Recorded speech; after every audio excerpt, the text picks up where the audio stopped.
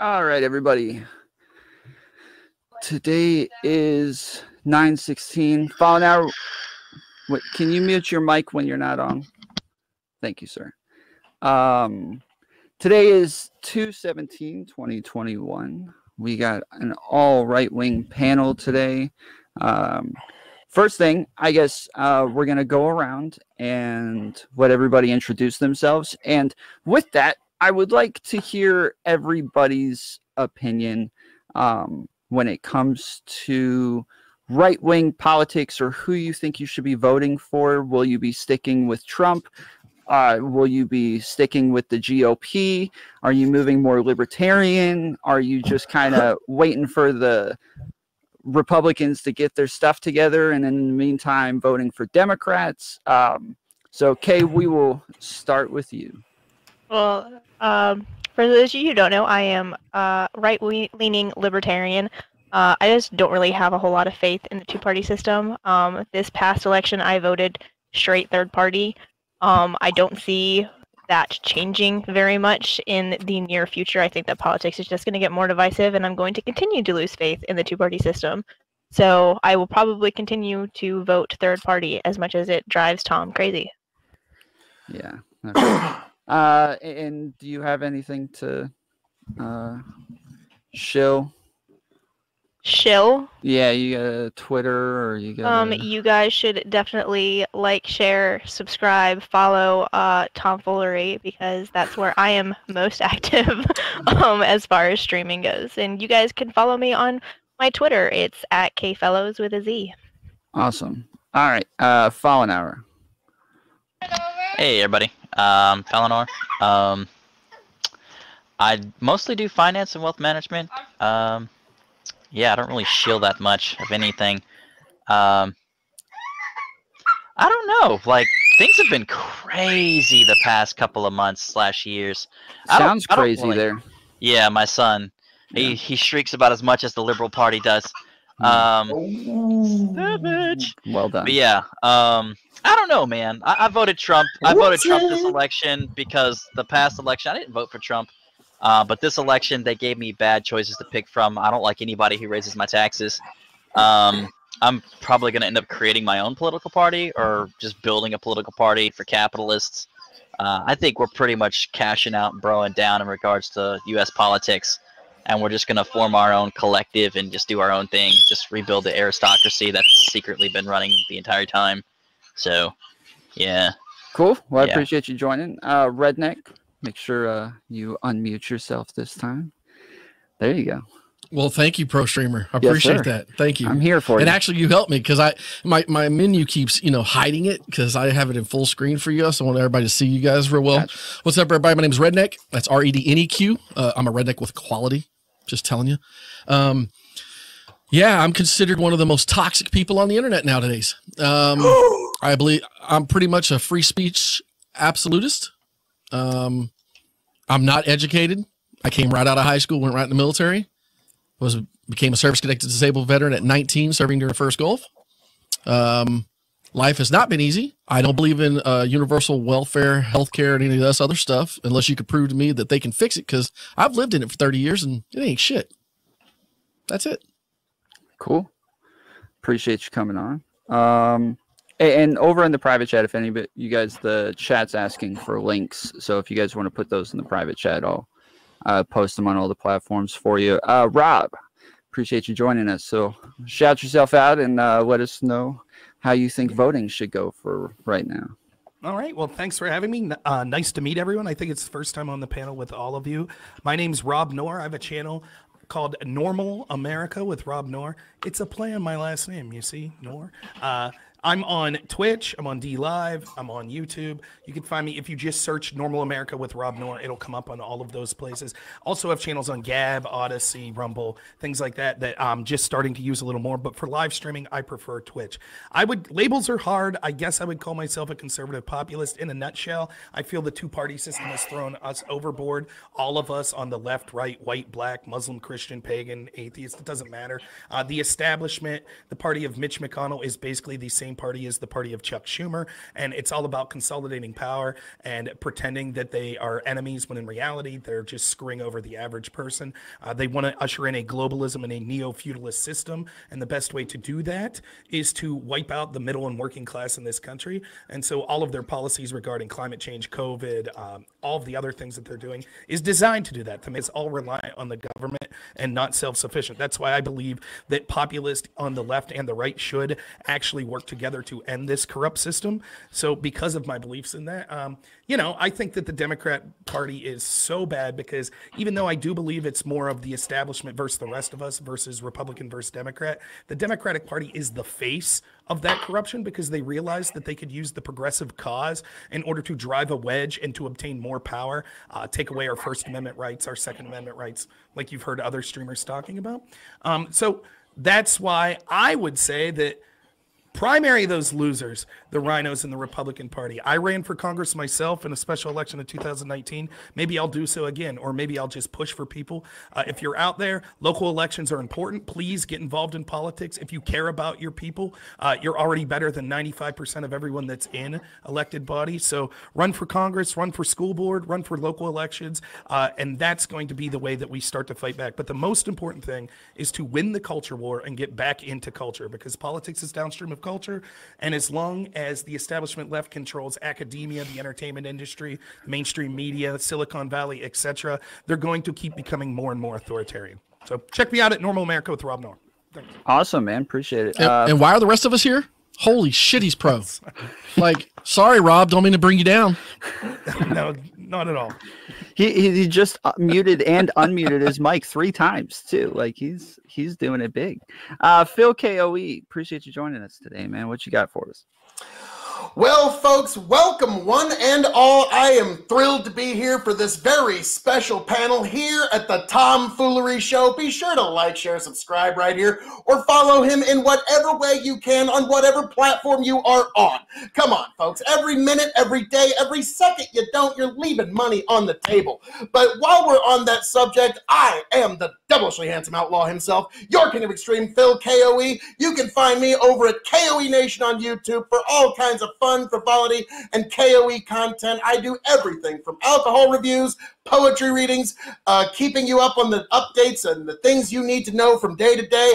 I also make guest star appearances on the Dog and Chicken Show, Dads Worldwide, right here on the Tomfoolery Show as well. In terms of my beliefs, I am a person that believes that you should be as uninterrupted and as little interference from the government in your day-to-day life as could ever be possible. And if you read the news and the legislation coming out even badly, you know that the time in your day where you have no business with the state becomes less and less and less and less and less.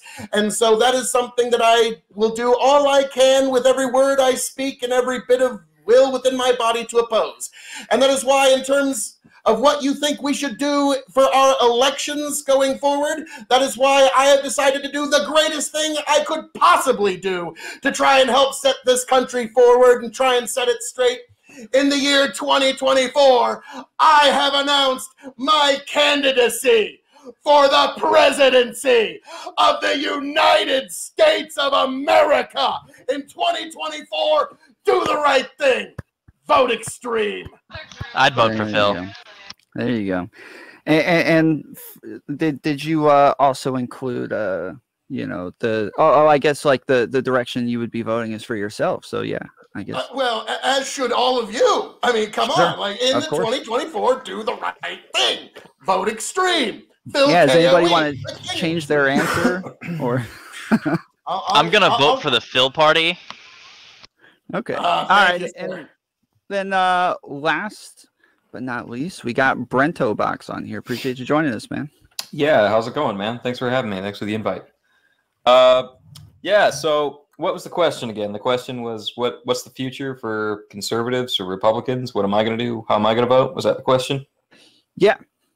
I mean, I think of conservatism as sort of like just like a preservation of what you think is important or what values are important. So I I only vote conservative or Republican if I feel like, I'm opposed to what the Democrats are doing or what the left is doing. And whatever party I see as being the most authoritarian, or maybe like opposing free speech the most, or wanting to create censorship laws or things like that, or if they want to create huge government structures to do things that I think the government shouldn't be responsible for, like control the market or things like that, then I just start going, okay, I'm just not going to vote for those people anymore. I'll vote for these people over here. So as long as the conservatives and the Republicans are the more moderate people, as long as I see them as standing for what's less extreme, then I'll be supporting them over the Democrats. I don't think Trump's going to run in 2024. I don't know whether Ivanka is going to run or something like that, but yeah, I don't know, man. I think Trumpism, the MAGA movement will probably continue. I think Trump is probably going to be out, although he'll probably support someone. But yeah, that's ultimately just paying attention to politics and voting for the less extreme person or the less extreme party, I think is my ultimate goal, my ultimate value. And that's what I would call being conservative. Okay, cool. So yeah, this is an open conversation, so you guys can all jump in as you want. If you don't want to interrupt or are trying to get in, just raise your hand, and I'll make sure you get called on. ReDNeQ, you look like you want. I thought that was an intro, and I was like, well, shit. Everybody else telling me like how they said how they want to vote or what they want to vote about. And I'm just thinking, that's a little bit bigger of a conversation we need to have, right? All of us. I think before we started the stream, we all talked about how there are different levels of conservatism. And I think the biggest thing that people don't realize on the right, or at least the perception is on the right, we're just a bunch of boxed in nerds or, freak shows, Bible thumping. No, it's all about morality and your moralities. No, we're not firebrands. We're not fucking Bible bumper. Sorry again for cussing. I cuss a lot. I'm ex-military. Sorry. But it's to me, we have a diverse tent as the left does. If not even more, in my opinion, because I actually think conservatives are actually the non-racist, non-ID politics. We don't like ID politics because we know what that means. You're just boxing each other in these little sellable capsules that you can use and put wherever you need to for any of your political purposes. And I just don't buy into that system. I hate that system. And I think the reason I call myself a conservative, I started politically streaming literally a year ago. Under COVID, I started streaming, and I was brought right into the politics world, and I just figured, well, hell, I'm an older guy. I'm getting ready to turn 50. I want to make sure that I understand my kids' generations and what they're going to deal with. I want to be able to relate. And honestly, I can't. My kids can't even relate with their own age groups, the 30s, the 20s. Like, they're like, Dad, these people, they're nuts. Advocating for socialism, believing the government's going to take care of you no matter what, believing we should have somebody take care of us for everything, and not have any self-responsibility or even just suffer. You have to suffer to learn how to get through this big mess called the government. You have to. The government don't like any of us. So those of us on the right, I just want to say that I'm very liberal when it comes to a lot of social issues. Very liberal, drugs. Drugs is the biggest one. I just don't believe drugs and marriage. I don't believe the government should be involved in either one of those things. Like anything with your body, or you choose to do with somebody else, as long as y'all both agree, none of the government's business. And I think our tent could cover everything from that to hardcore conservative rhinos. That just believe in straight up, the Bible for what it's written. I'm just frustrated. I guess I'm just frustrated. Maybe like Rob said too. It's getting the younger generations to look and see what the hell's going on. Because I don't think you guys realize that you're selling yourselves out. And I've said this already, and I've said it every day since the whole New York Times article came out, where they publicly acknowledged what they did and how they did it.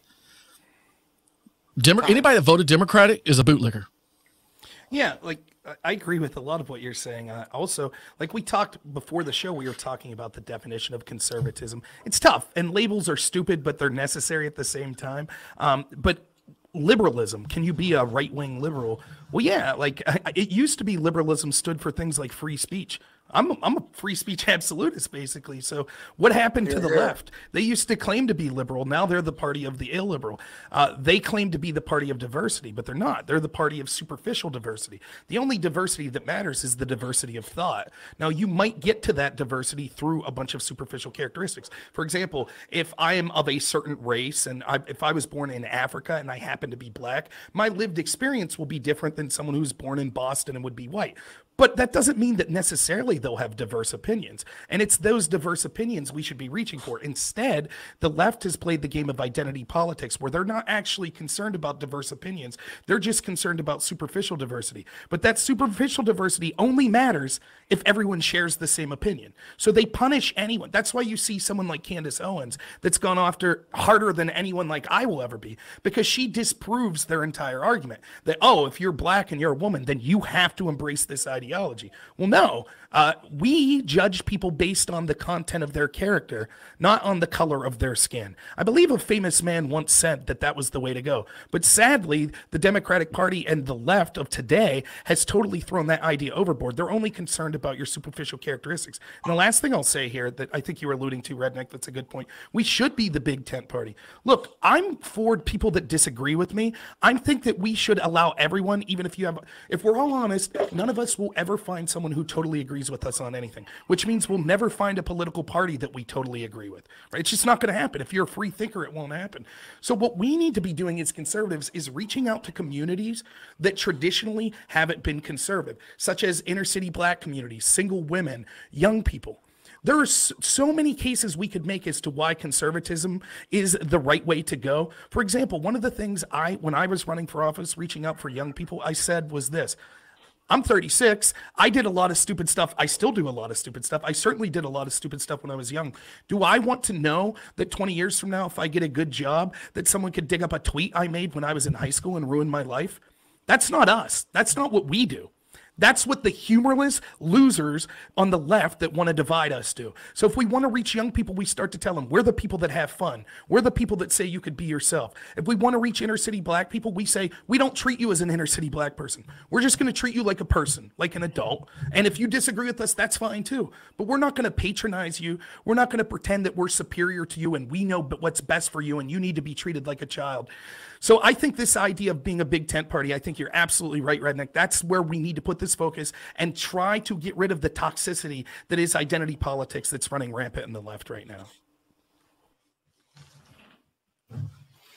So Nailed it. what would you call identity politics then? Because I think the right does a lot of identity politics as well. We all do it, but do we base our all right, let me back up. I think one of the most offensive things, I'm anecdotal Andy, right? Everybody calls me anecdotal Andy because all I do is speak from personal experience. But what they fail to realize is I tell them that everybody does it too. Everybody makes decisions off your own lived experience, just like Rob said. I could be from Africa. You wouldn't know that because I'm bald and white. I worked with a guy that was from Africa that was bald and white. I was like, holy shit, you're from Africa. Because he called himself an African, and I thought he was being racist. Like, that was what my mind told me, right? You got to be from Africa to be black. That's what our brains have told us. At least that's what society tells you. That's where true foundational black Americans say, Africa, Africa, Africa. There's more than black people that come out of Africa. The fact that we focus so much on a skin color and create an identity or create politics around that skin color is what is, to me, the racism that still exists today and is being perpetuated. It's slavery. It is it's encapsulated. Not only is it harming those of color, saying your color is making you lesser than, and you have it's continually against you. But then they turn around and say, because your color, you're not able to come out of it either. And I think that is it's disingenuous to tell somebody they can't do something because of the way they look, the physical size of their body, the way that you perceive that. I mean, we have people with no arms and legs that could do more shit than I can. I'm just saying, people, we're sitting here living in identity politics is when you use those things to bend everybody else around you to make it good for you. And so back to my anecdotal Andy, I piss off liberals because I'm able to check every one of their boxes that they use today to go out and try to get special treatment for themselves. And then I try to show them the special treatment that the government currently offers for these situations. Nobody cares. No. So that's identity politics. And like real quick, I'll just say and going along with that is I talked about the diversity that matters being diversity of thought. Of course, there will be identity politics when it comes to thought. People that have similar thoughts will tend to group together and push for that ideology. That could be considered a form of identity politics. Of course, I'm hypocritical as well. We all do identity politics to some level. I primarily am concerned with rural America, which I think people of all skin colors, of all religions, of all backgrounds in rural America have been screwed over royally, and so have many other populations. But the difference is I don't really see a voice. I don't see Hollywood speaking up for rural America. I don't see any politician doing it. I don't see Jeff Zuckerberg doing it. I don't see, any of these people, Bill Gates, any of the people that control this narrative. No one speaks up. Instead, they're told it's flyover country. You have privilege. People that have been struggling for 50 years watching their communities go down the toilet. And not only that, they have to suffer the indignity of being told, shut up and be happy about it. You still have privilege as your life's collapsing. That's who I speak up for. So I don't mind people that speak up for certain communities.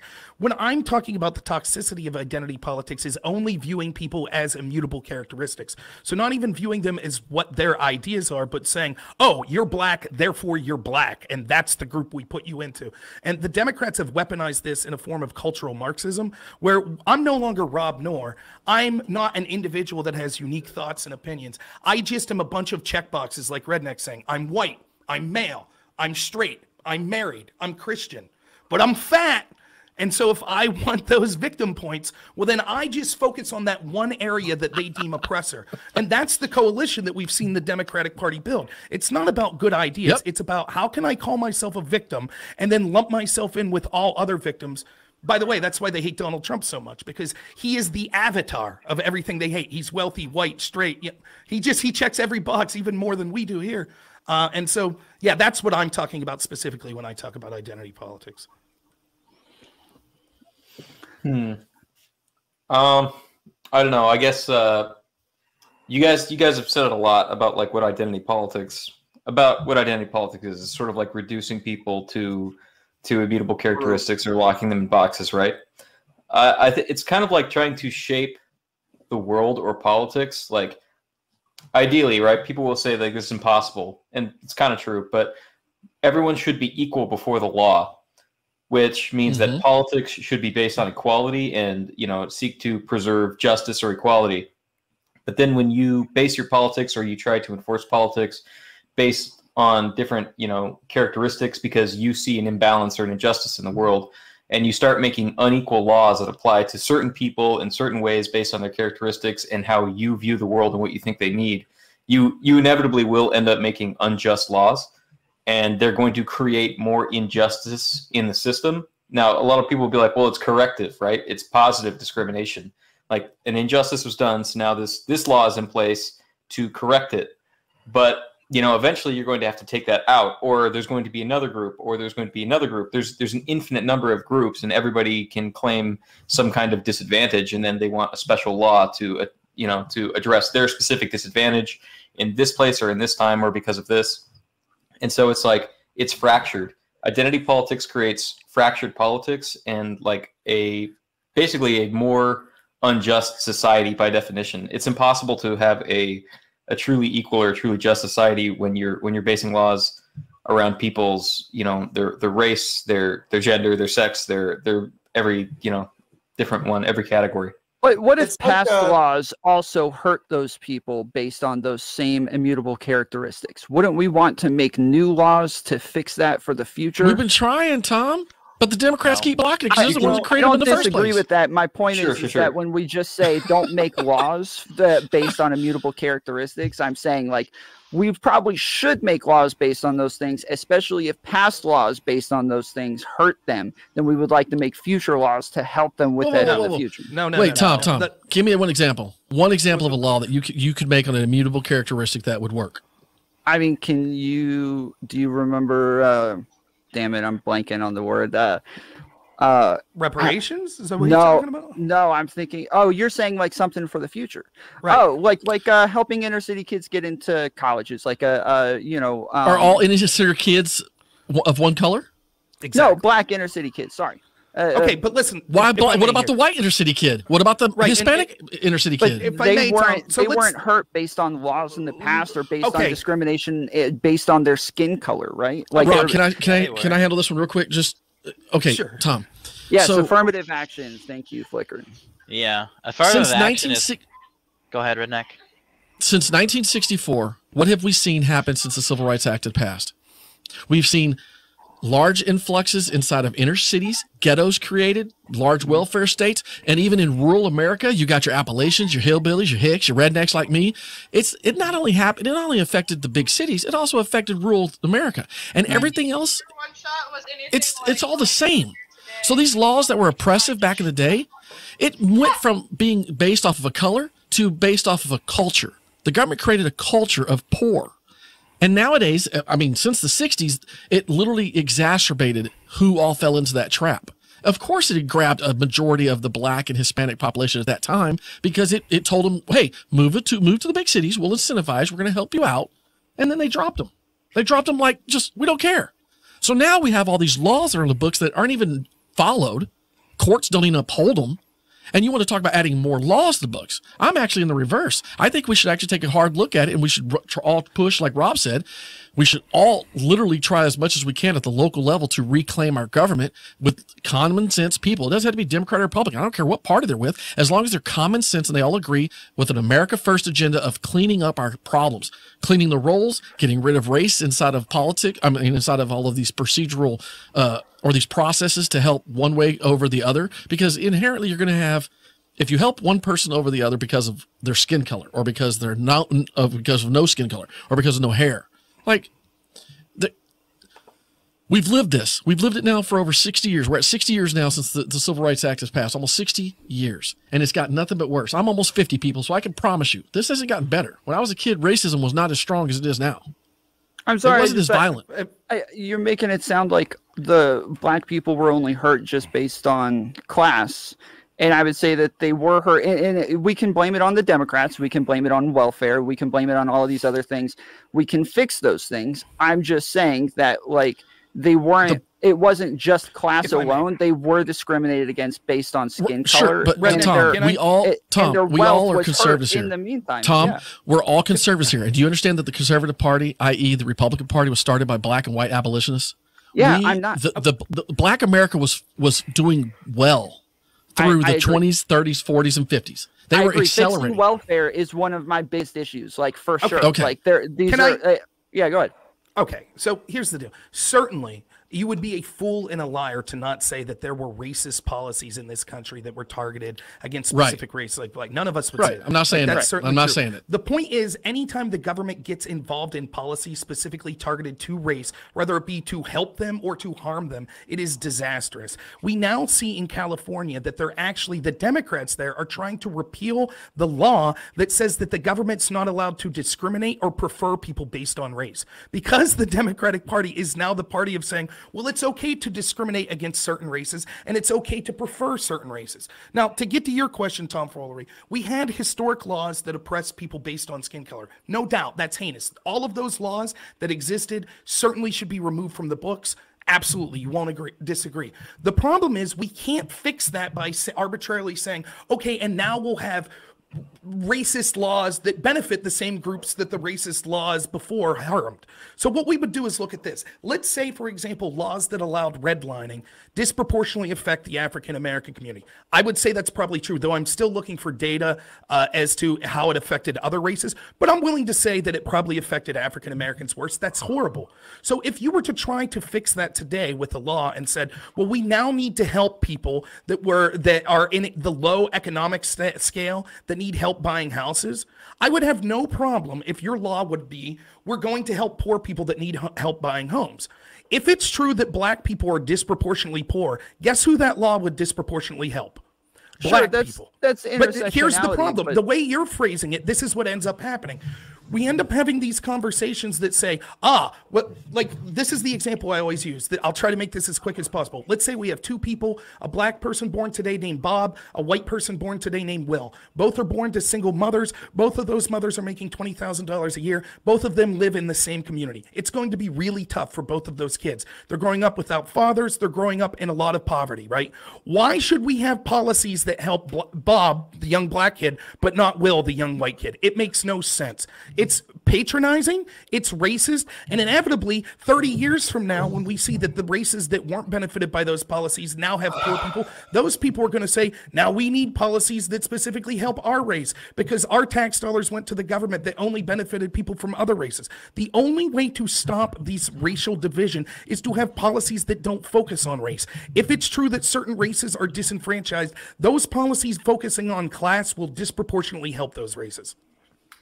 If I may, if I can just jump in here for a moment, it's in discussions like these that I'm remembering a quote from Congressman Dr. Ron Paul, when he mentioned that our rights come to us by the fact that we're individuals. Your rights don't come to you from a group. There are no group rights. There's no one that could negotiate for these groups, and there's no one that could have the foresight to make those calls for the groups. So we can only really look at individual rights and deal with people on an individual basis. And to me, that is the fairest way to look, basically to deal with every individual person. And I was asked in the chat what I'm smoking on this evening, a Punch Classico Nicaraguan cigar in honor of a man who used to have formerly nicotine-stained fingers and now heaven-bound fingers, the one great Rush Limbaugh. R.I.P. Rush. Okay, you want to get in? You're muted. Okay. She just said the meaning of life. Gosh, it was so brilliant. Something that I kind of wanted to address here is, like, whenever we're talking about fixing the issues, particularly whenever it comes to minorities, I do think that there are certain things still happening in our country that specifically target minorities. For example, minority neighborhoods are more heavily policed. And it's not just the fact that minority neighborhoods, like these poor neighborhoods, are more likely to be higher residencies of minorities. It's that, like, policing specifically targets minorities. I mean, you can look at things like racial profiling and things like that. I think that there are certain things in our legal system that are still targeting minority communities, that whenever we're talking about making things better for minorities, that we do need to specifically target. Whenever we're talking about it, we need to specifically target them in the context of them being minorities. Mm-hmm.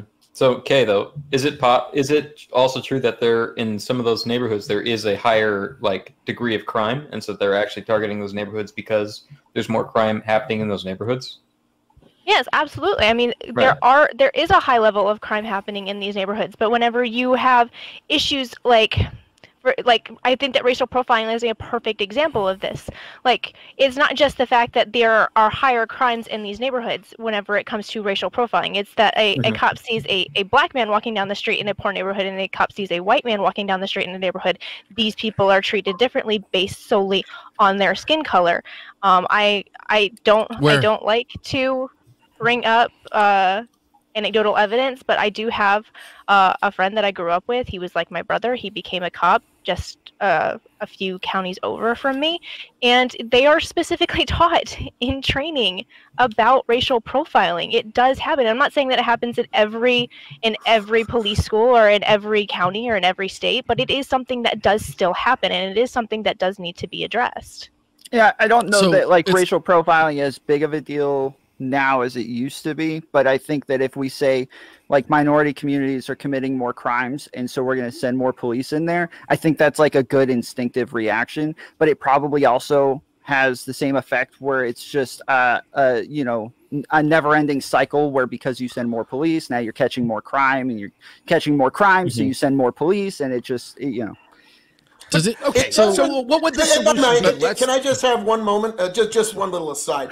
It also doesn't help that, like, my God, there's, like, every one of us on this panel could step out our door and commit 3 felonies in 2 minutes. It is so easy to commit a felony in America. They've made everything a freaking felony. So that is one unfortunate reality of it, is that now it's just everything is building up there. So that is a very big problem. Is like I don't know what you would call that, the over felonization of our criminal justice system, or what have you, but that is one big problem. And I yield back the balance of my time to you. Let's go to ReDNeQ and then Rob. I kind of try to fast forward and break it down for y'all. I guess, am I the oldest, turning 50 in 4 days? Am I the oldest on the panel tonight? Yeah, officially. You're the Obi-Wan of the panel.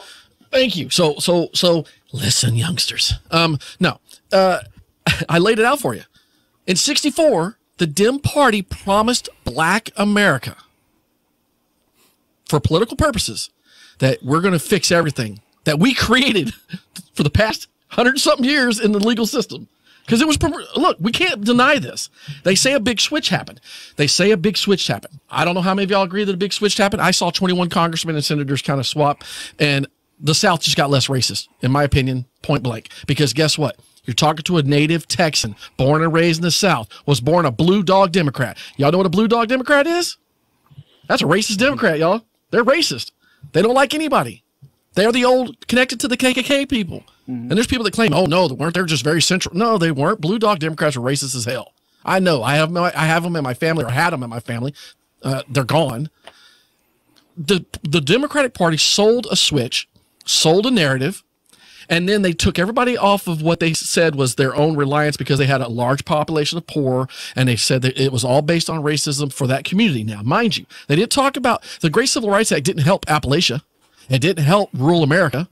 It only focused on identity politics. So what did they do? They created a cultural class of poor that was within this window. So what we're seeing today is results that they're telling us that we're the problem. We created this mess of culturalism or classism of poor. Unfortunately, the majority of the people that sit in that umbrella are of minority. So let me fast forward it today. Do any of you guys know how many what the percentage of what percentage of Black people have to vote to help the Democrats lose an election from this point forward? Do you even know? To lose an election? Mm-hmm. No, I don't even know exactly. Democrats will lose every election from this point forward if 16% of the Black population that voted for other than the Democratic Party. They voted at 9% this year, up to 13% in some areas. That's what the Democrats were frustrated about. You say you want a bigger tent. There's tons of people that have suffered on the streets. There's tons of people that have lived in the ghettos, have lived in these rural spots, have lived in these disadvantaged areas, have suffered under welfare, have realized welfare didn't do crap for them, and have bootstrapped their asses out of there. Sure. Do they say they want to help everybody? I don't know. Every time I see somebody that talks about they've come from those upbringings and now they're sitting on a lot of money, they seem to kind of get in trouble by their own people and by everybody around them, because they're like, look, you can do it. You can make it.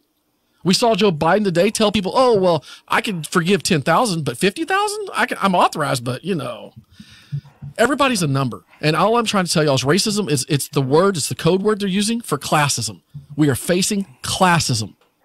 You make this much, you're here. You make this much, you're there. Everybody else, tough luck. Yeah. And it's classism. I don't believe it's racism. It's intentionally to divide us. That's why they're dividing us based on things like that, sexual orientation, religion, all of this stuff. What they're really doing, they don't want you to look and see if you're poor and you happen to be white or black or gay or straight or Muslim or Christian. They don't want you to look at each other and say, wait a minute, why are all these wealthy people that are running our system not giving a shit about us? They don't want that. They don't want that to happen. So let's go to Kay's example here. So what's the solution then, Kay? Well, the over-policing in inner city communities. Cool. Let's pull the police out. What's that look like? Oh, wait. Homicides go through the roof. Who suffers the brunt of that? Not me and my community. The people that suffer based on those policies are inner city blacks that now have even less policing, which means there's more homicides in their community. So it's difficult to say, like there's an argument to be had, and I've talked in length with my friends on the left of why are the police there? Well, if there's more violent crime it's not even about skin color, it's about geographic area. If you're a police officer in an area that has more violent crime, you're more likely to be more involved in that community as far as more traffic stops, more crimes crimes that you're investigating, you're also more likely to use force, whether it be legitimate or illegitimate force, because there's more likely of a chance of force being used against you. So all of those things are true. If you want to say systemic racism led to these communities being poor in these inner cities, that's a discussion worth having. But the idea that it has something to do with racist policing, I don't see the evidence for that. Now, I linked a study, though, real quick. If we're going to say, well, the evidence is that there's racial profiling, is we could see the numbers. Blacks are 10% more likely to be incarcerated, more likely to be convicted, etc. So I linked a study that I think is worth looking at. Let me ask you this question, Kay, or anyone that wants to answer this in the affirmative. Do you think the fact that African Americans tend to be arrested more, charged more, does that prove that we have a racist law enforcement system? I would say the system, not racist law enforcement people, but maybe the system, just because it is disproportionate at this point. So yeah. Okay. So I think bias has a lot to do with it too, Rob. Listen, I mean, look. I would disagree. You say racism, I say bias. Let Rob finish his point. Let me finish. So if that's the case, given just looking at the data, we could see that's what that data speaks to. What if I told you there was a group that was targeted by police compared to their counterparts far more than the discrepancy between whites and blacks? Would you say that that proves bigotry against that group then? You talking about men? I am talking about men, and if you read the study, this is Professor Starr's Starr's white research shows. men. So let me skin color has nothing to do. Just men. So let's read this study from 2012. If you're a criminal defendant, it may help a lot to be a woman. At least that's what Professor Starr's research on federal criminal cases suggests. Starr's recent paper, Estimating Gender Disparities in Federal Criminal Cases, looks closely at the large data set of federal cases and reveals some significant findings. After controlling for the arrest offense, criminal history, and other prior characteristics, men receive 63% longer sentences on average than women do. This gender gap is about 6 times as large as the racial disparity. So if we have a systemically racist country because blacks are targeted more than whites by police, the disparity between men and women being targeted is 6 times worse than that. So when will we see marches on the street and calls for laws that benefit men only, seeing as how they're the victims of misandrous policing and a misandrous law enforcement system? But we commit more crime. All right. That's not what they said. That's not what they said. We're making with black people, though. We're also saying that they commit more crime. We want to transfer this over to a conversation about the discrepancies between the sexes in our society. Yes. We can. Exactly. Yes.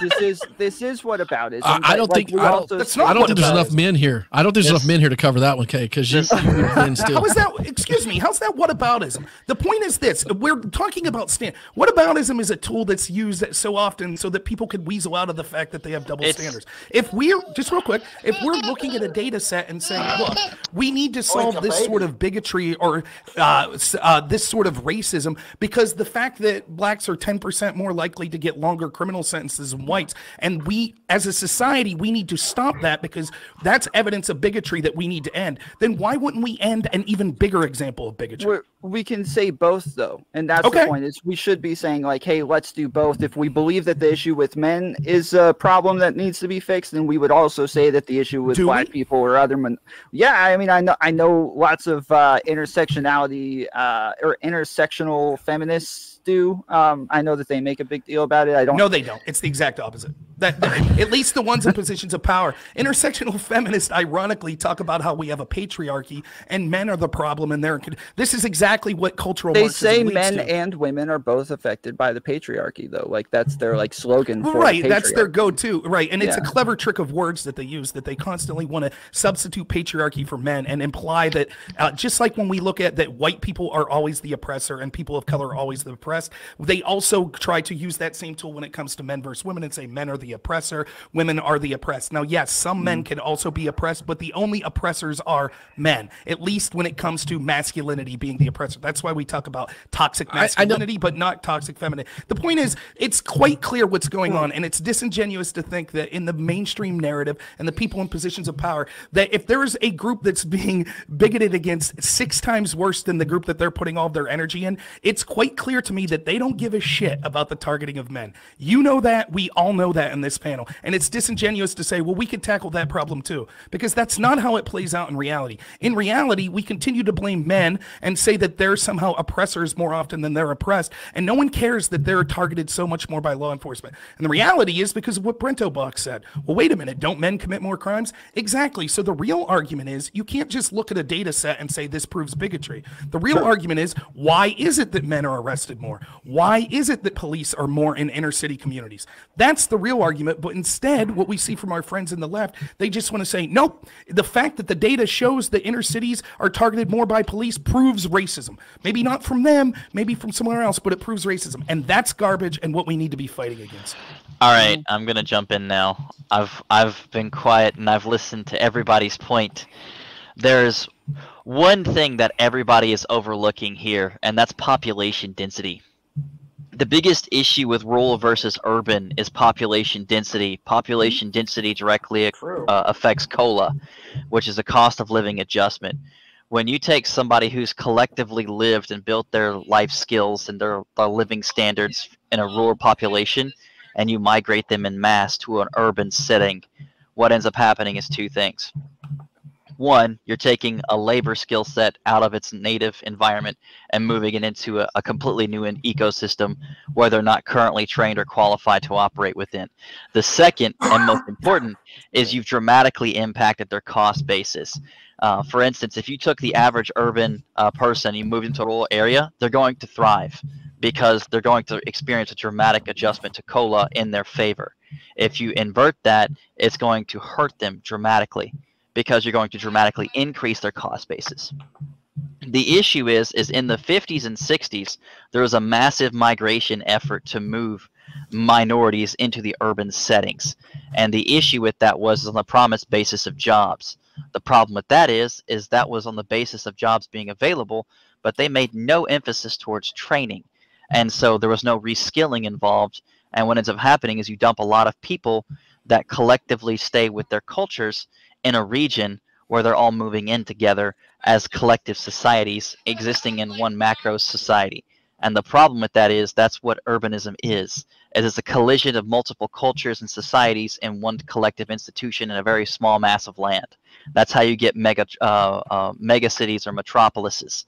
The issue is the largest populations of minorities are in metropolises. And the issue with that is that they're all competing for the same resources, where everything is already dramatically limited and against their favor. It has nothing to do with the patriarchy. It has nothing to do with wealth. Wealth has been proven to be built overwhelmingly in single generations for the past multiple generations, at least 5 to 15. And so it has nothing to do with gender. It has nothing to do with race. It has everything to do with your ability to adapt to your ecosystem, to collectively adjust your current situation to a new one, and that requires reskilling. It sounds like, maybe I misunderstood. It sounded like you just disproved your own point. Did you just say that wealth was built over generations? No, wealth is built in a single generation. The overwhelming majority of millionaires and billionaires are first generation. I was about to say, we've all heard the phrase. The amount of wealth is lost over the course of 3.5 generations. Yeah, massive we've all wealth, heard the. yes. We've all if you're heard a the billionaire, phrase the "shirt statistical sleeves likelihood to shirt sleeves in 3 generations." That's the old phrase. You know, the person who built this, the generation built the wealth, had hard shirt sleeves and worked their way up, and then 3 generations later, that their offspring is back to shirt sleeves again. That's it's an old phrase. And also keeping it with something that Fallenour said. Now, I know this is kind of an anecdote, but there is at least some mass to go with it. When my grandmother was growing up, she grew up about 15 miles away from a town called Nicodemus, Kansas. And it was an like 95% black town in the middle of Kansas, and their income was about on par with anybody else around their area. I mean, it was the dirty 30s, so everybody was suffering. But at the same time, it was a town that was born, lived, and it's kind of on its way out in the same way that most Midwestern towns are. It had a really big grain boom. Everybody had a bunch of kids. The kids all move off to the city. All the old folks moved to the old folks' home, and that's the end of that town. It happens all over the place. But in keeping with what you're saying, like, yeah, I mean, their life was just like the Czech town, the German town, the Swedish town, which is how the towns all kind of formed around here. Like in the town I'm on here, like, English wasn't even spoken on the main street until about the 1940s. So it's just a fascinating thing. Like, I know it's just anecdote. It's just a town of like 3,000 people. I only went there twice when I was a kid to pick up parts, but it was a real thing, and it was just like any other town. So I yield back. No, it's an excellent point, and that in combination with what I was saying, what we're seeking to say is that you should look at data and the reason for the data, as opposed to jumping to a conclusion that the data itself proves some sort of bigotry or prejudice. So when we see, so for example, when I'm talking about the gender issue, the reality is we all know there are a lot of reasons why men are more likely to commit crime than women. It's just true. But if we just, the point is to point out that that data is 6 times worse than the difference between whites and blacks. So we all know as humans, we're like, well, yeah, men at the extremes tend to be more aggressive, which those are the groups that usually end up in jail and prison. So it makes sense, right? When we're talking, so to go further, then Fallenour makes the point as to why we see it's not just crippling poverty. It's crippling poverty in high population dense areas where there's hard to have for a generational, or where there's hard to kind of get yourself out of there for the reasons that Fallenour is talking about. And so we then could, once you can't solve a problem until you correctly identify it. So if we continue to just yell racism, racism, racist cops, the problem is then it all of a sudden, because you've misidentified the problem, what's the solution that we're being offered? Well, defund the police. Pull the police out of there. That's the solution. And then what happens? We see massive uptick in violent crimes in these same communities. And so for this thought experiment, so that predominantly a bunch of liberal people that don't live in these inner cities, so they could virtue signal and feel good about themselves. They're not saying no police in my neighborhood. Nancy Pelosi's not saying no police in my neighborhood, defund police in my. Why isn't she saying that? They're running their experiment somewhere they'll never have the misfortune of living. So they say less police in Minneapolis, less police in Chicago, less police in poor areas of New York City. And then who suffers? It's not us. It's not Nancy Pelosi. It's those people that live in those communities. And so that's why it's important to correctly identify this problem and stop focusing on these race-based solutions. We want to help inner cities. Let's help inner cities. Leave the race out of it. Well, I would say that it's not even really that. Just look at the response time for EMS, for instance, for a rural area versus an urban area, and then also take in population density and per capita per police. The issue is that urban cities have dramatically more police, and the response times are at least half on average.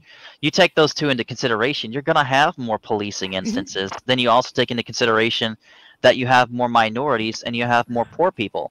It has nothing to do with discrimination against minorities. It has everything to do with just sheer raw statistics. If it takes 45 minutes for the sheriff to get to my house from where they're currently at, which it takes a long time for them to get here. We're in the middle of fucking nowhere.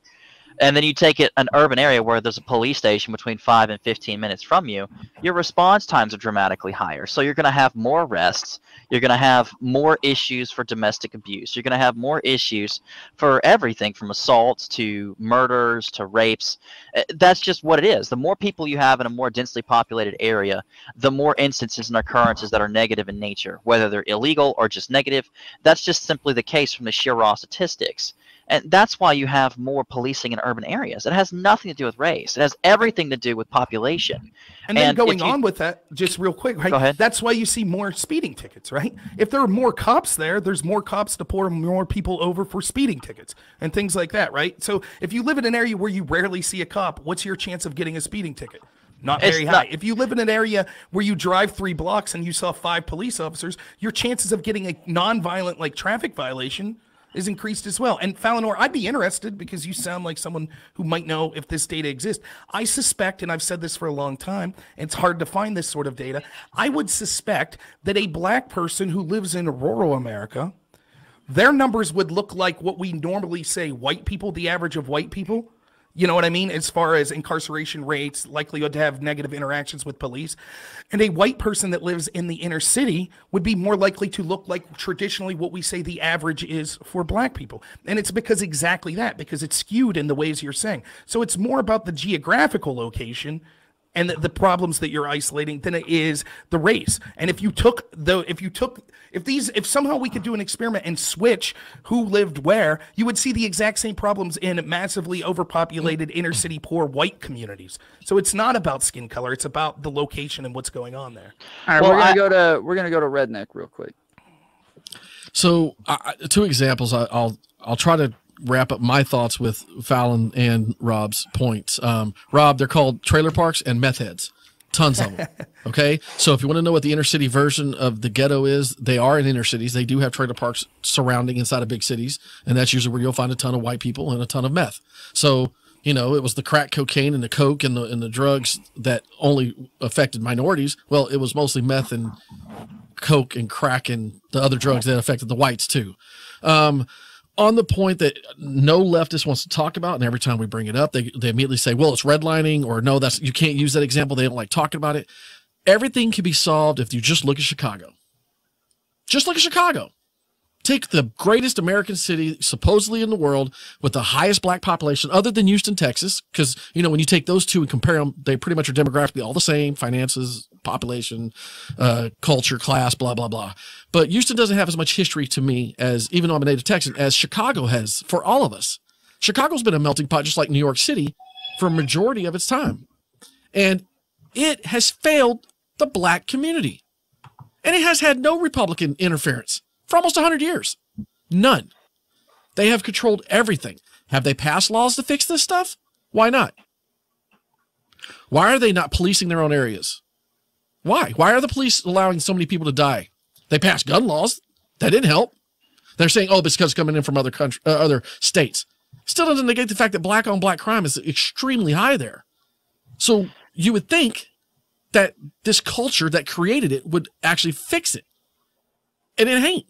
And I never see anybody on the left or even right even explain to me why Chicago has as many problems as it does when one party has led it religiously for a minimum of 80, 100 years. But forget it. I'll just say for the past 60 years.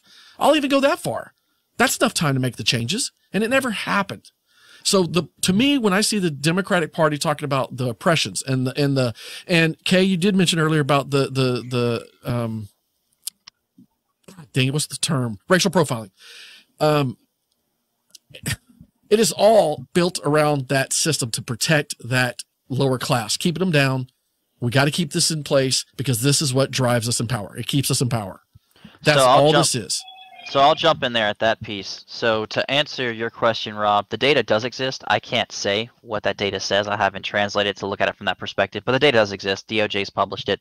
And to answer your question, ReDNeQ, the biggest issue with cities when you're comparing red versus blue, just being party biased, one of the biggest issues with democratically run cities is they have the highest tax brackets on their urban areas. And so you have local taxes, you have city state taxes, and then you've got obviously federal taxes. And the issue is that taxing has a compounding effect. When you're taxing just for living in a locality like a metropolis, and then you're taxing for living in a state, and they're taxing for living for federal, those things all compound. And when you add them together, it dramatically impacts the overall outcome, which is the net income that comes to the person's pocket. And that impacts their bottom line. The more money you take from someone, the less that they have. The less that they have, the more that they need. And if someone needs something enough, they're going to take it because they have to have it. And that causes a lot of crime. And that's yeah, but that's the point, reality. Right? That's what I'm saying. Dims, why do they do this? Why do they keep raising the tax but not delivering the goods and services? Chicago is a perfect example. Because they have faith that they can create some kind of a system that'll alleviate the problems, and then they always just think that they're just not getting enough funding, or that they're doing something right. Well, the issue is we allowed Trump to take all that rap as conservatives because we voted for him, right? At least I voted for him to change all this, to break that up, and he didn't. He couldn't. Well, so how are we going to move forward? How are we going to get? We're sitting there talking about all these problems, but I don't see no way to fix them. Well, that was kind of my point from the beginning, is that like we kept moving over to what it is that the Democrats are doing wrong. But my point from the beginning was like, I feel as though us as right wingers kind of just ignore this altogether because we believe that like just doing these things based on immutable characteristics is going to be wrong from the very get-go. But if we hurt them based on immutable characteristics, and I feel like we should do something to fix it based on immutable characteristics, I just think that the Democrats are for sure doing it wrong. And I think that there are ways that we could fix these systems, especially starting with the welfare system. I have a huge problem with the way that's run. I got issues with all sorts of social programs that are run in the way that they're done. And I think that they do end up hurting these communities more than anything. And so I think that we could still do these things, just do them correctly or do them in a proper way to where we're not just trying to, get black votes or something like that, Well, the issue is pandering, is what it comes down to. Is I create my own problem, and this is what the Romans did way back in the day. It's where the bread dole comes from. Is they taxed the people intentionally into poverty so that they could then give them back food as a means of feeding the people, creating the earliest forms of major countrywide social systems for which they could use to then leverage to control the populations. And that's what this is all about. You want to move people from rural regions to urban regions where you have a large population density and a very small landmass so that you can control them. And that's been the objective since the Roman times. This isn't just an American issue or a European issue. This goes back to before most of these countries even really existed in the twinkle of their daddy's eyes. Like, these are issues that predate most of civilized societies. And the issue is it comes down to power. And the more power that collectively you give politicians, the more problems they're going to create so that they can leverage, so that they can, quote-unquote, fix the issue. Because the reality is they're never going to try to actually resolve the problem. Because if they resolve the problem, then what power do they have? Because what do they have to offer?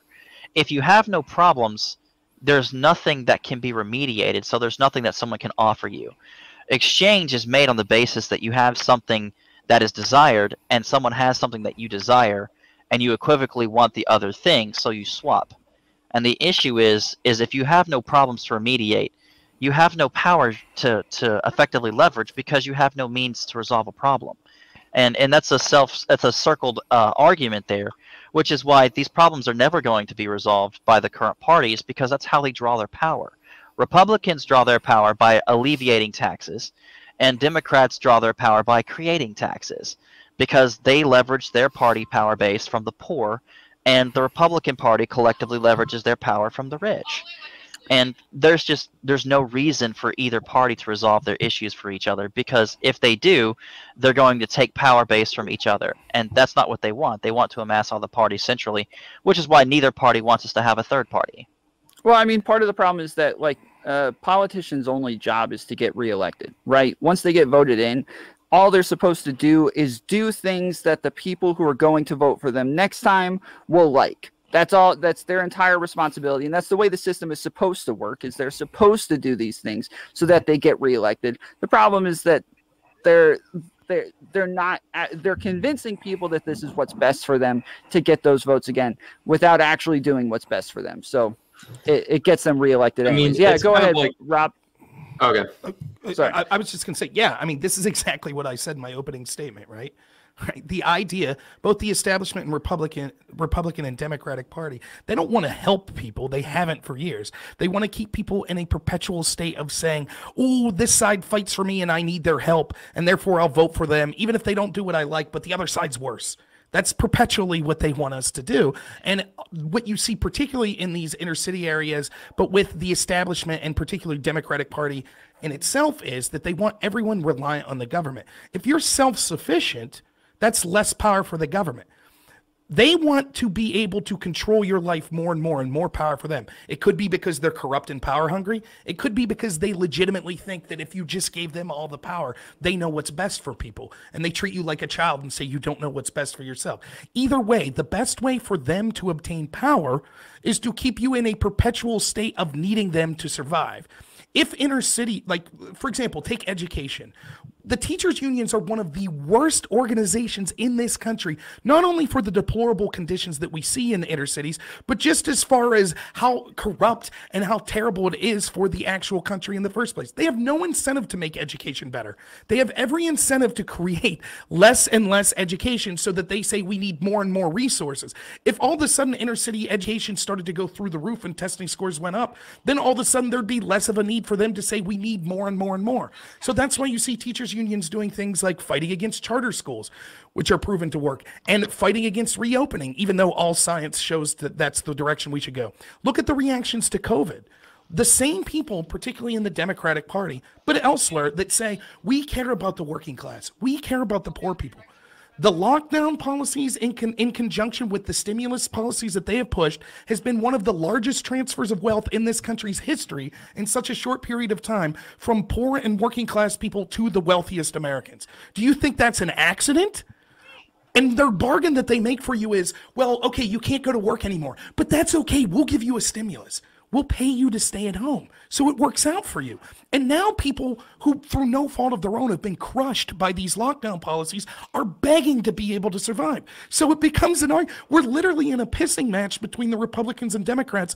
The number one electability issue right now, I would guess, if we had another election, is who's going to send me more money? That's what I want. Who's going to send me more money? And it might sound like a good deal for you right now, but once you're dependent on them, that's it. And generational after generational, we've told people in these inner cities, the world's unfair against you. It's racist. It's terrible. This country's horrible. You can't succeed. We need to give you more. You can't be held to the same standard of other people. How would you react if you were told that generationally? I know how I would react. I'd say, yeah, life is unfair. I'll take what I need. I need the government to intervene because I'm unable to achieve on my own. That's what's terrible about this system. I totally agree with Fallenour that we see there is no incentive to make things better. And both parties are in on this. Both parties do this at the establishment level. And until we get out of this trap, we're going to be going for a lot worse times in the future. Rob, So I just like I to. do want to try to move on in just a minute. Well, so if anybody has some last words that where we're not repeating Just- things that are already Yeah. Just one said, quick we'll go to Phil first, and then we'll go to Fallon. Hey, awesome! I knew you were a philosopher king, Tom. Best host ever. Oh wait, I will say that when you're talking about, I believe yes, it was Rob who was talking about. Well, the biggest issue in an election, if you're going to have another election like next week, is who's going to send us more money. That is, not a good place to be. Now, I was always under the impression. Now, both sides have done it. Nobody can really. Nobody can go bald-faced on this one, but I was always under the impression that buying votes was like a bad thing or illegal. But now we've got both parties doing it openly and plainly.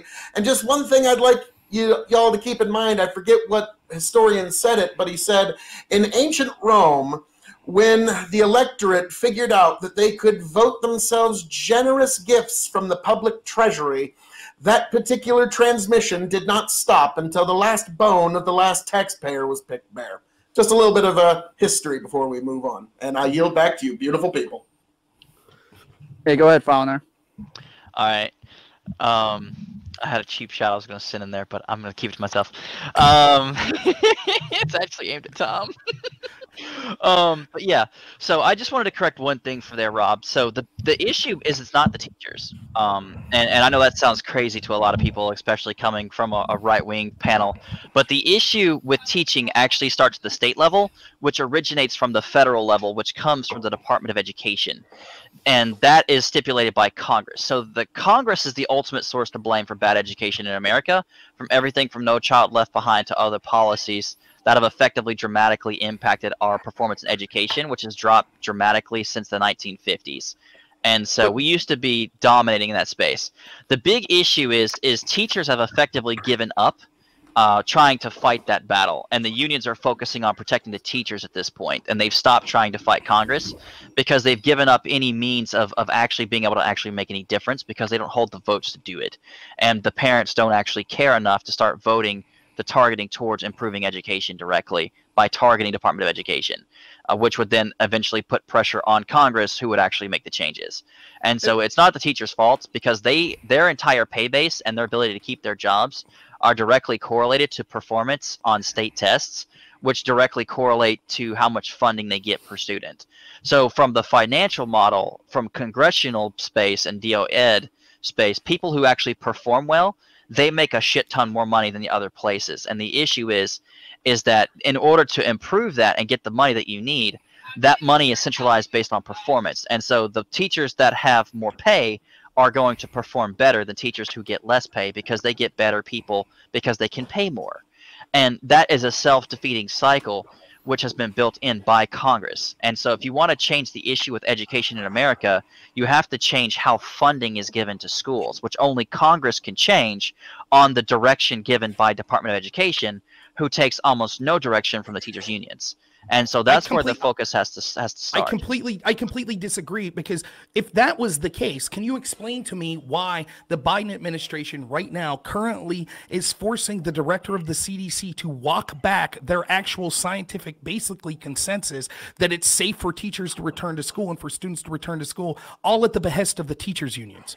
The teachers union's so powerful that it literally got Biden and the Biden administration to walk back the public statements of the CDC. That's how powerful they've been. And it's, if they were really just concerned about, well, we want to provide better education. I'm not talking about specific teacher. I'm talking about the union here. If they were really concerned about providing better education, even if it was for selfish reasons to get more money, why in God's name would they be pushing to continue remote learning, which certainly we've seen is driving these scores into the dirt? If you're right that the teachers unions had nothing to do with it, they would be clamoring to go back to work, because they'd say, no, no, no, we need those test scores to increase so we get more money. Instead, they are the single biggest advocate and reason that Congress and the Biden administration is not going to force teachers back to work. So I can answer that pretty quickly. How good is money, and what does it do for you if you're dead? From the teacher's perspective, that's how they see it. The average teacher is actually pretty aged in their age basis. So when you actually go to the process of getting your bachelor's or master's, it takes time. So you're going to land in somewhere between your 26 to 30s, early 30s. Then you're going to typically spend between 2 and 5 years trying to find a job in your industry. When you fail to do so, that's when you typically pursue a teaching career in your early 30s to maybe mid 40s, early to mid 40s. And so the average age of a teacher is actually pretty high. And the issue is it's a safety concern for them, and they're concerned for themselves. And from their perspective, they are being selfish. They're worried about themselves getting sick because they're exposed on average of 25-to-1 ratios in these classrooms, where any one of these kids could have COVID, and they are themselves worried about getting COVID. And it is for selfish reasons, which is why they're pushing for remote learning, because it's an alternative where they can both A, get back to school and make money, and B, do it without exposing themselves to people with COVID. And we all agree, remote learning is garbage. It's one of the reasons why I dropped out of one of my first colleges, is they suck. But that's them being selfish and protecting themselves. And to answer the second part of that question is the teachers do push for more learning, and they do push for advancements. The issue is that you have teachers that make more money in areas where they perform better. And then you have teachers that, when they can't get the funding, specifically the administrators, if you don't have the funding to allocate to pay for teachers in the first place, you can't hire the better teachers. So you hire whatever you can find at the pay rate that you have to offer. And so, for instance, you're going to have on average more teachers with master's degrees in areas that have more pay. And so they may even have years of industry combined with a master's degree. Whereas you're going to be lucky if you can get somebody with a bachelor's degree that barely passed their exams and then passed their teacher's exam. It's just simply the way it is. As money controls and dictates decision. I'm not going to take a third of the pay that I've been offered from between two places simply because I want to go out and I want to help somebody. I'm going to be a teacher because I want to teach and I want to help kids, but I'm not going to take a 50% pay cut so I can go teach the poorest kids. Very few people are actually altruistic. They're selfish. That's true, but you're wrong on the first part of that. For example, according to the .gov website, the average age of teachers in the United States is about 42 years old. If you look at the mortality rates for people that are 42, it's a joke. And not only that, study after study has showed not only are kids so less likely to get COVID, they're also less likely to have serious side effects or transmit it. So we could see that there are very few cases worldwide where schools have been open where we've actually seen teachers that got COVID that was transmitted by students. And so when we see that you're wrong, that it's like they're not in this age group. Actual medical advice. They're not in this group where it's like they're 65 or 70 years old on average. They're 42, which your chances of dying there are very slim. But the science shows that actually being at school is one of the safest places, not just for students, but also for teachers. They're more likely, some of the studies I've seen show that teachers are more likely to get COVID doing remote learning because they end up in other situations where they otherwise would be in these classes and are at very low risk to receive transmission than they would if they're out in grocery stores or in their own home where transmissions occur quite frequently. So it's clear to me that even if you say, well, they're fearful, it's clear that this is selfish motivations. Let's not beat around the bush. They want to get paid to stay at home. That's what they want. They're using this because they've even started to say, well, actually, schools were unsafe before COVID. We need more money. We need more money here. We need more money there.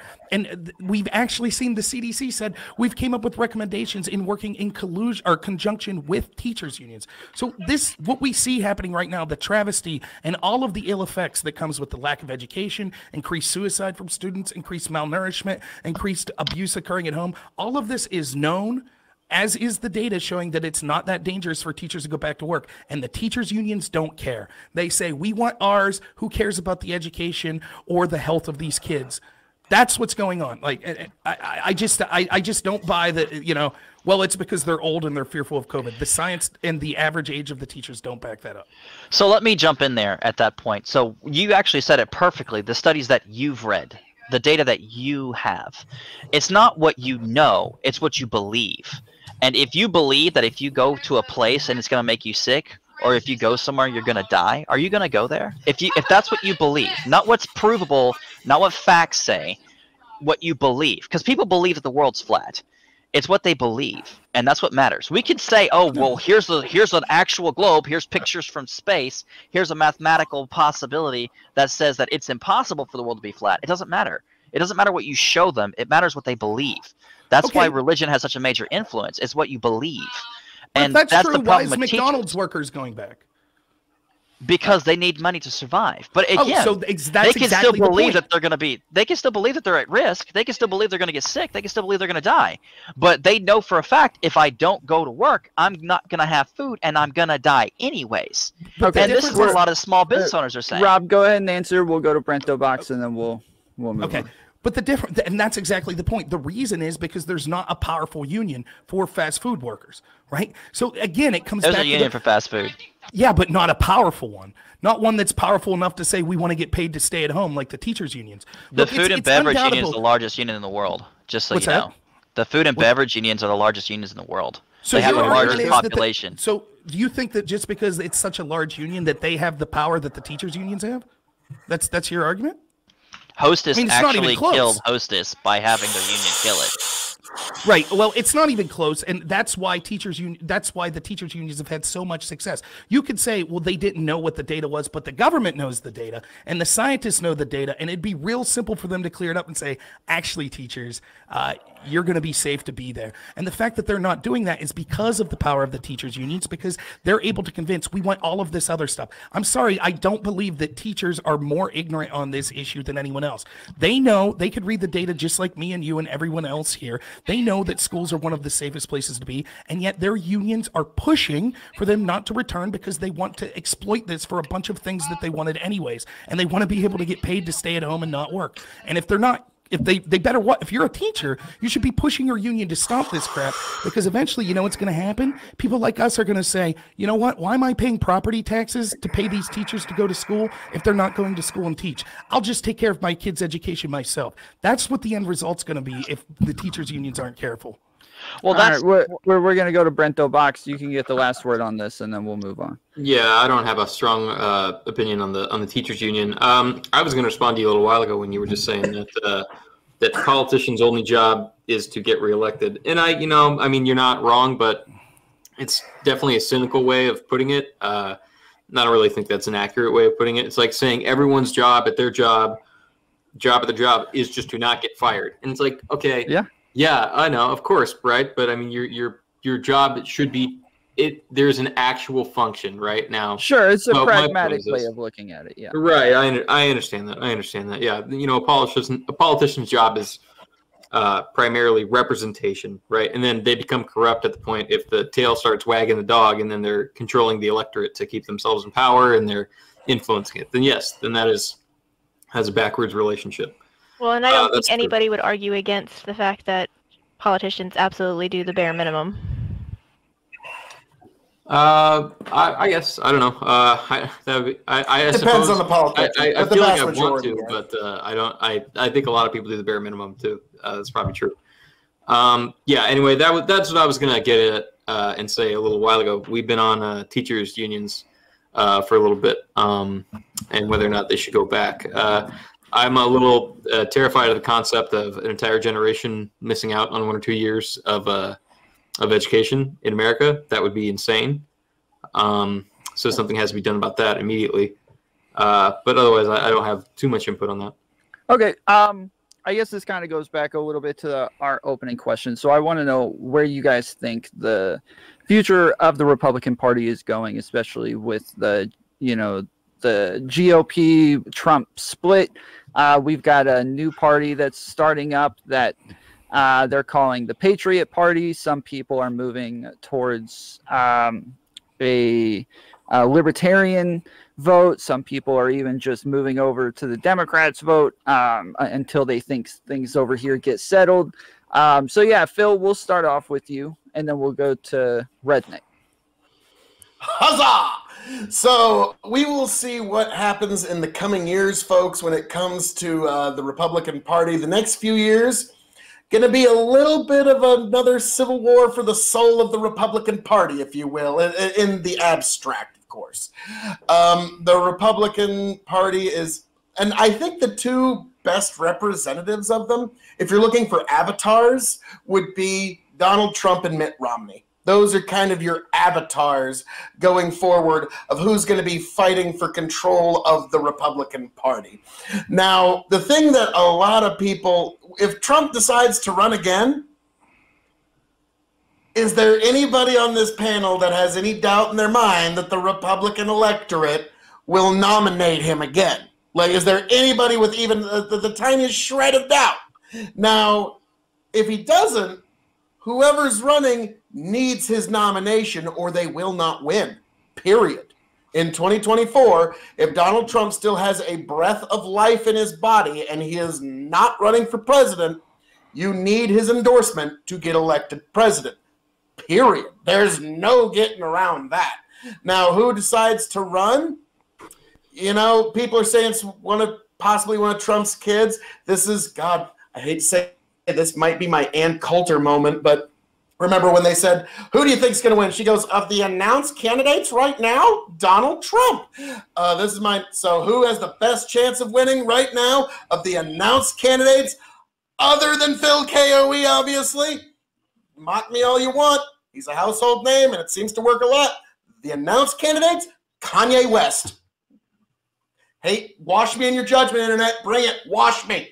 And I yield back to you, beautiful people. All right, ReDNeQ. Okay, from Kanye to ReDNeQ. Love it.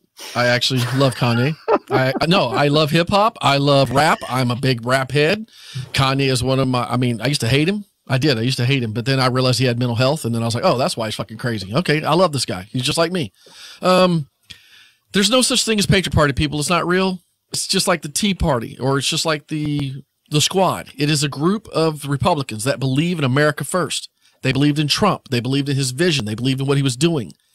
We have to support that. We have to primary that. We have to primary that agenda.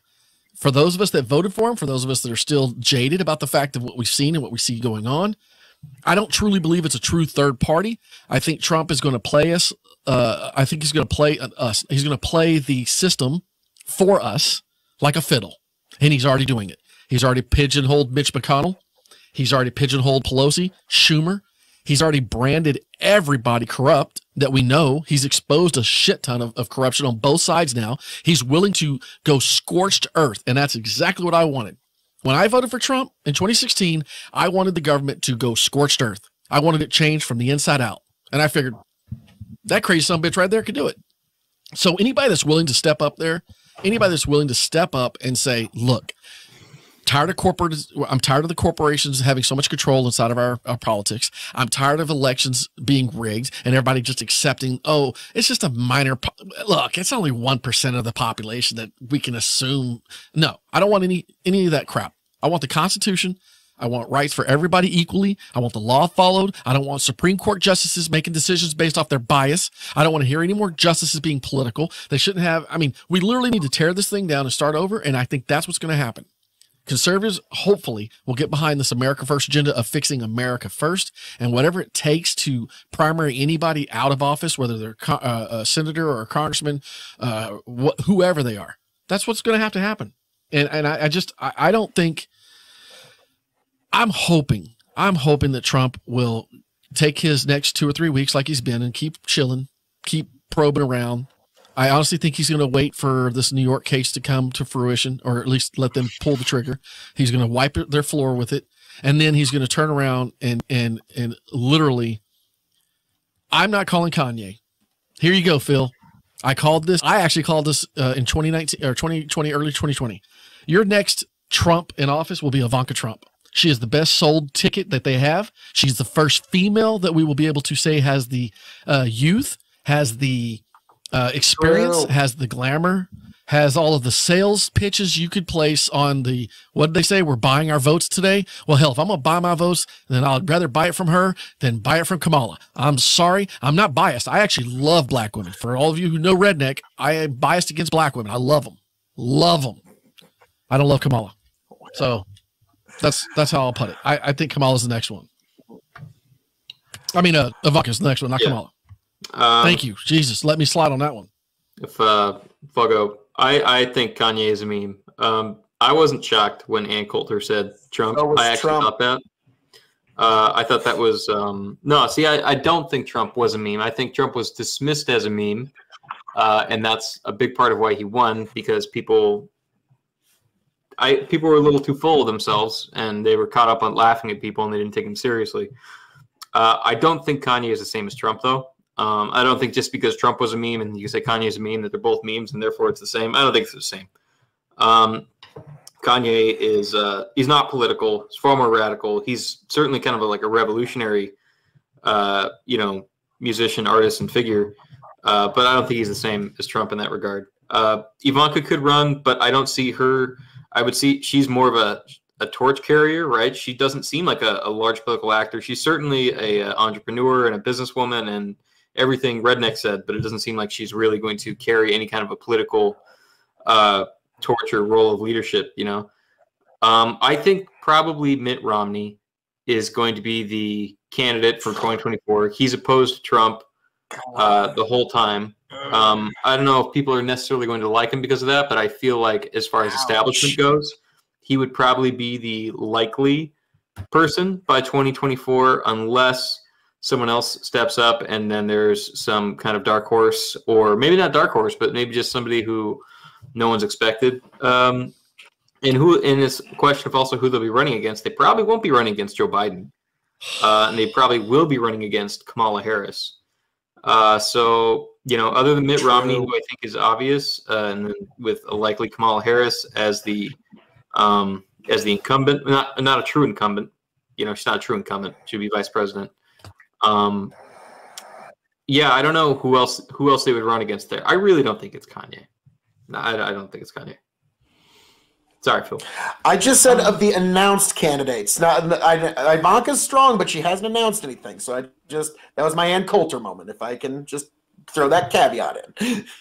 Ann Coulter was serious, though. She was serious, and she was right too, because she really perceived it. I always felt like. I mean, if we're gonna say that Mitt Romney is one, can I just drop a QAnon theory then? Like, if we're gonna go that far to the right, can I go to the left of the right party? So Trump's gonna run for Congress in 2022. He's going to win a seat. He's then going to win the House seat because all of the Republicans that follow his lead that are going to help overtake the House will then put him as the Speaker of the House. And then he will impeach Joe Biden and Kamala Harris. And then he will then turn around and be our president. That's it. That's my QAnon theory. Okay. So, okay. It's got just as much chance in hell as Mitt Romney. I'm just saying. I'm just saying. A choke slam too while the pyro goes off and the crowd goes. I'm just saying. Yeah! Like that was. I'm just saying. Mitt Romney has just as much chance in hell as that. Yeah, Mitt Romney has zero chance. It just won't happen. And the reason is, this is what you're going to see from the establishment Republican Party. The problem they have is that the ideas that Trump had and what Trump represented is massively popular.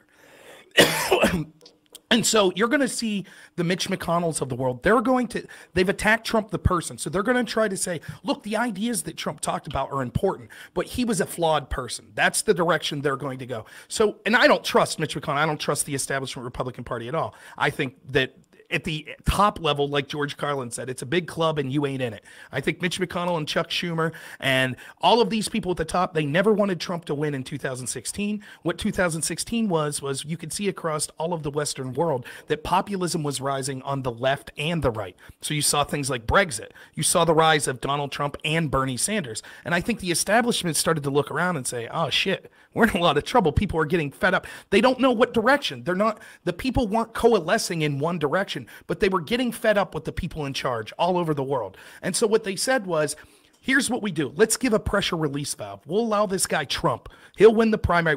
We know that he'll win if we don't interfere, so we just won't interfere. Bernie would have probably won on the left if they didn't interfere. So they did interfere. And they said, what we'll do is we'll have an election. Trump's so unpopular in a general election that Hillary will win. They put their thumb on the scale somewhat, but they believed their own BS, that Hillary had a 95% chance of winning. And then they were shocked when they lost. And they said, this ain't going to happen again in 2020. So they started a 4-year war on Trump and Trump supporters, using intelligence agencies, using Silicon Valley, using the mainstream media, the entertainment industry, all of these tools to smear Trump and populist, right? They smeared people from saying things like that you're a nationalist, that you care about the country. They said that saying make America great was racist. They did everything they could to smear the idea of Trump, right? So the establishment Republicans, they're on board with that. And so what they're going to do now that they've got rid of Trump is they now realize in order to keep our grift going, we can't lose tens of millions of people. They can't go off and say, let's form a third party or let's start primarying people. So you're going to start to see establishment Republicans all of a sudden start to say things Trump said. We need to get a handle on illegal immigration. We need to repeal Section 230 or whatever. We need to repeal that. They're going to start to say all this stuff that Trump said, and they're going to put forth an establishment candidate that kind of says that sort of thing. So it's not going to be Mitt Romney because they understand Mitt Romney, Jeff Flake, people like that. They're so hated by Trump supporters that putting them up would just be an automatic loss, and it would cause probably a shift to a third party is what would happen. So yeah, I look for it to be somewhere more middle ground. If it's a fair process, someone that I think has a chance to sort of bridge the gap would be a Ron DeSantis, because I think he brings a lot of the things that are popular with Trump's message to Trump supporters, but he also comes in a less vulgar package, which I think would be more palatable to a lot of people in the establishment Republican Party. Mickey Mouse. I think Mickey Mouse, and when I say Mickey Mouse, I mean somebody who's well liked generally, but doesn't have any real heavy political alignment and doesn't really have any real place in politics. And what I mean by that is when you look at Trump winning in 2016, it's not a representation of Trump being amazing about politics or being incredibly well liked. What Trump was a representation of was a systemic effectively disassociation by the general populace with both parties. And what that translates to is the left was tired of the Hillary Clinton types, the traditional Democrat, and people were tired of the traditional Republican. And so what you saw was a factioning of both party alignments from pretty much 2015 forward. And as that's continued to decay, what we're headed towards is a more of an India-style almost republic-based democracy where there's hundreds of political parties that are microcosms of political representations that will collectively collaborate to form what is effectively 2 or 3 or 4 or 5 major political bodies, and then whoever has the biggest of the pieces of pie will win the elections. And that's been the demonstration as things move forward. People are tired of the, oh, you're either this side or you're that side.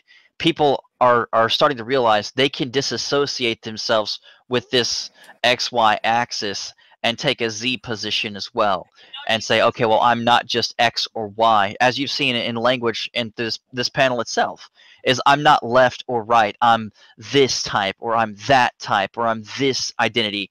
And collectively, that's where we're headed. So that's why I say Mickey Mouse. You're going to see somebody come out of the closet, so to speak, in terms of politics, where it may not be something incredibly popular for their industry, maybe the movie industry or the scientific community, or maybe even the medical industry. It definitely won't be Fauci. Definitely not going to be Kanye. But it'll be someone who's generally well accepted or well liked by the overall community, who will simply be elected not because of their politics, but specifically because they're not this traditional party or that traditional party. but simply because they aren't. And just like with Trump, who was a radicalization of just burn the place down, drain the swamp, which was actually what made him incredibly popular. He was actually losing initially. And when they started using language, drain the swamp, which this was talked about heavily during the initial assessments for, who is that stupid company that was mining Facebook data? But they were the company that actually realized if you started saying drain the swamp, you became collectively popular between both parties. And it was because people were just tired of the swamp.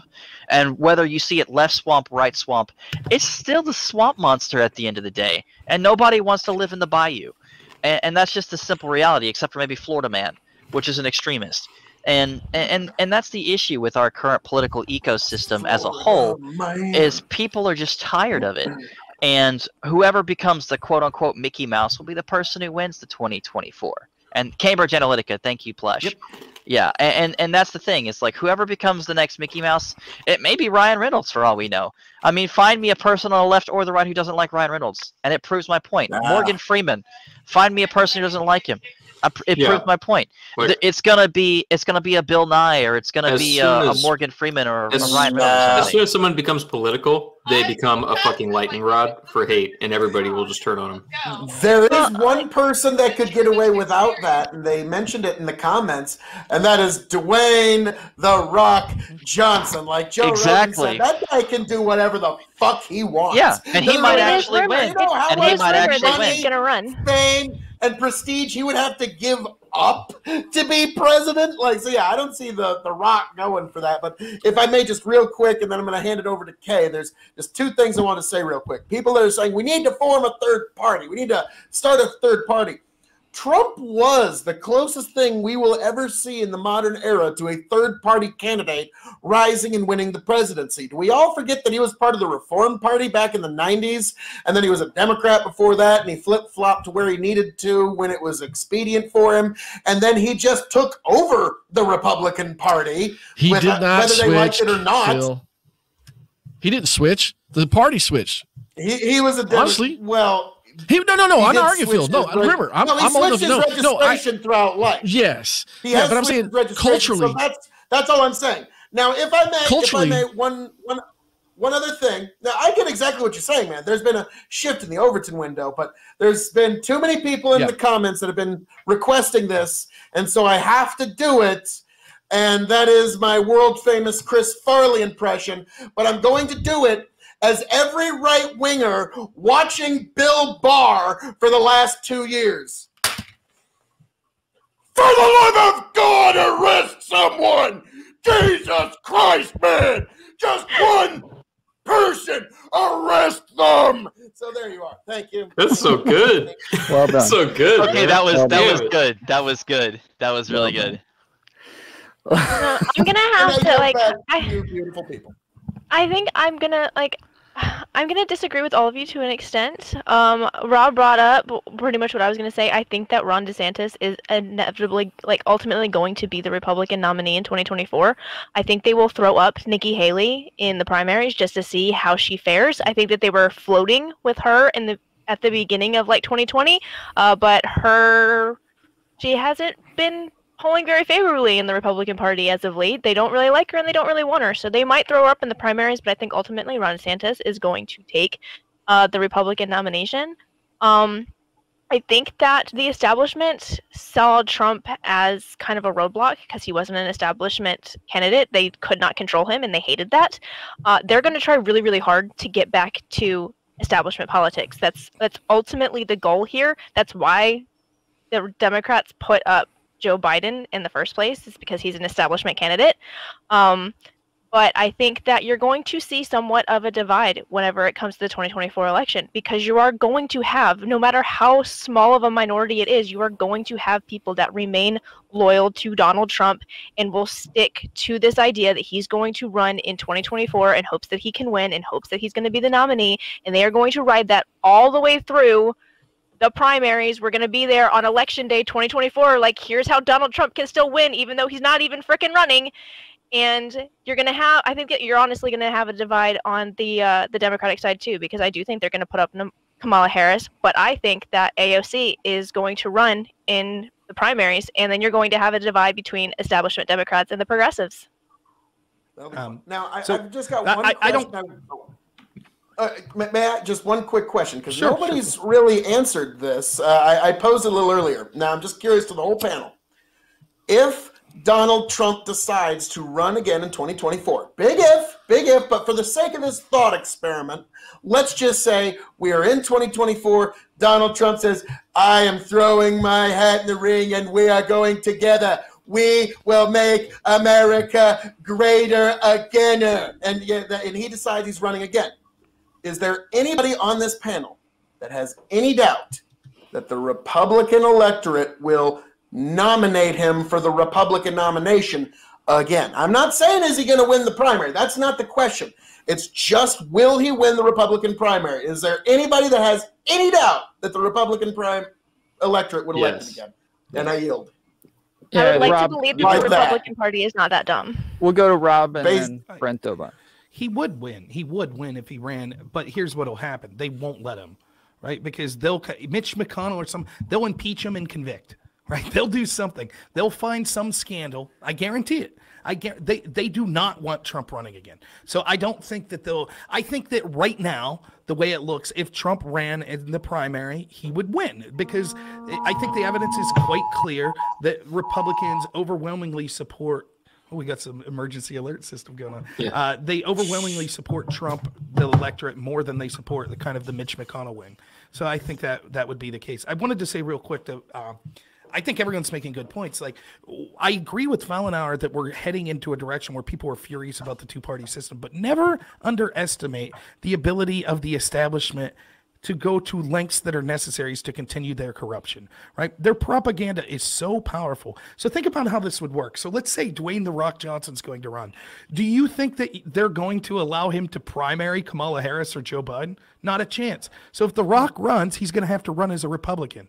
Do you think that there is any chance whatsoever that the people that seemingly would like him on the left are going to vote for The Rock as a Republican over Kamala Harris? I don't think there's a chance.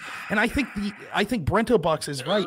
Not only would he be a lightning rod or anyone like that, and the only chance of that type of person winning would be if they are a Democrat. If they run as a Republican, they will be torn asunder, because the establishment propaganda machine is going to completely think of The Rock. Think of all the stories. Do you have it? Like, if you ever watch professional wrestling, think of the locker room. I have a revolutionary wrestling podcast about pro wrestling. So think of it. So my buddy says they're basically glorified carnies. So, and he loves wrestling, by the way. So think of the stories they would be able to have. Like, think of what they'd be able to dig up on someone like that, and it would be any celebrity. So I think that Fallenour is right, that that's the direction things are going. And I actually support that direction. I support getting rid of this two-party monopoly. And that's why I suggest this. The two-party monopoly will not be ended until one of these parties is crushed into oblivion. That's the only chance. So as long as the election continues to go 48% Democrat, 52 Republican, as long as that stuff continues, the narrative will be to the electorate. And this is exactly what the establishment Republicans will be telling you.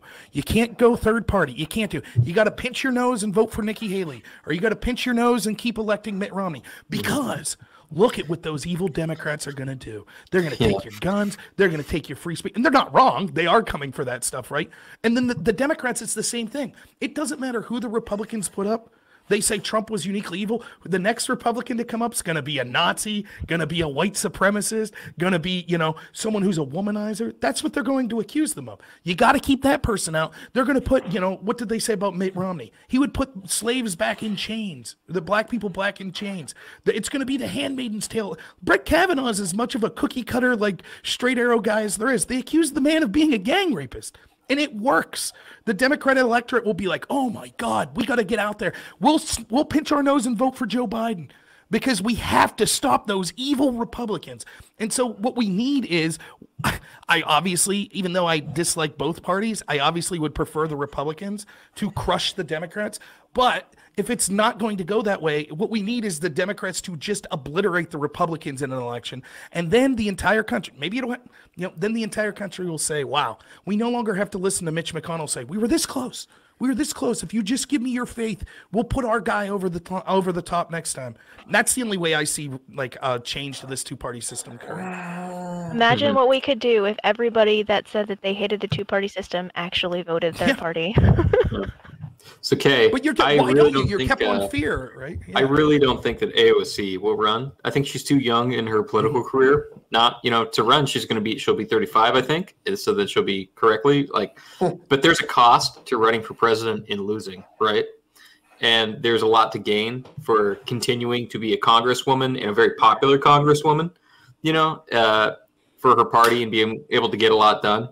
I think that her odds of winning would be very low, and the cost of running would be very high. I don't see her running in 2024.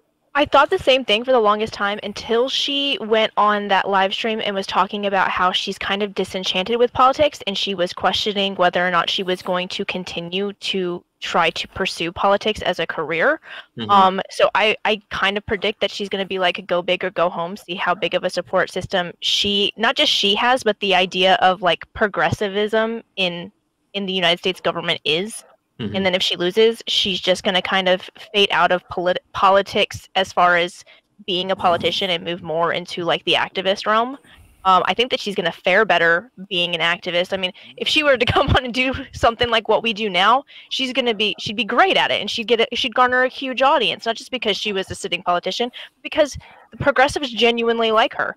So I think that she sees that that's more of her niche.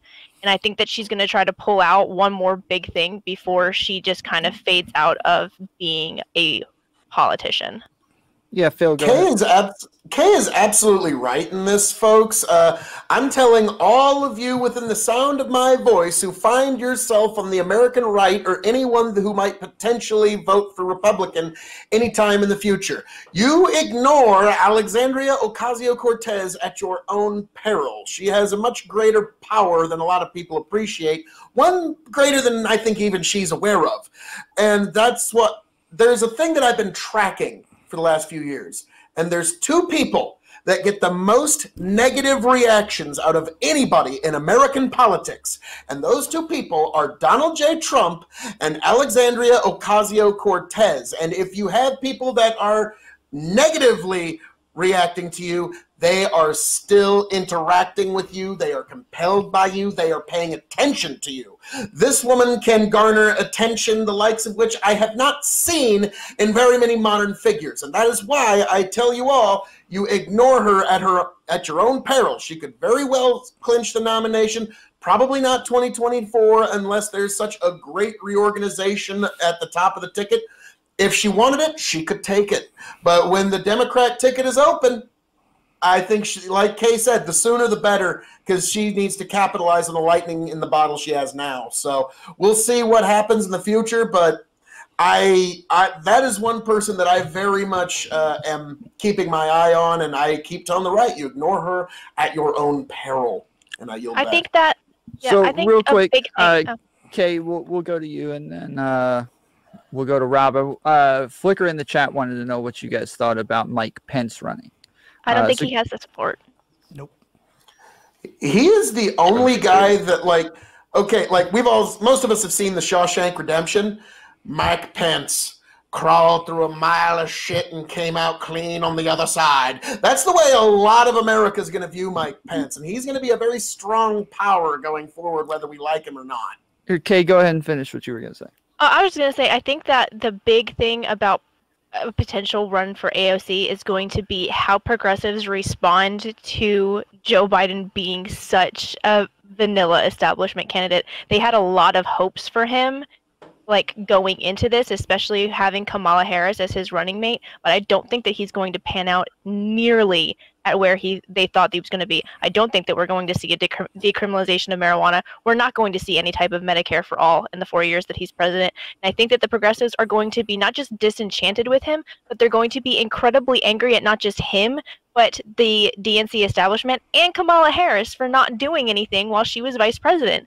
And so I think that's really going to be something that could potentially propel forward a candidate like AOC that has not just kind of martyred herself on these extremely progressive opinions, but has made it like her entire personality, and not just her personality, but everybody that she surrounds herself with pushes these extremely progressive ideas. Progressives genuinely like her and her squad, quote unquote. And so depending on where they are as far as like how angry they are at the DNC and the establishment Democrats in 2024 could really, really push her forward to run in 2024. She may run, but I don't think she has a chance of winning the primary. I do think she's incredibly talented as a politician. I say that as someone who dislikes almost all of her policies. But unfortunately, we live in a society where being talented as a politician doesn't mean that you have the skills necessary to be a good leader. It means that you're popular. And she is popular with a large section of people. And having that popularity is a built-in voter base. And then all you need to do is be less unpopular than the person you're running against, right?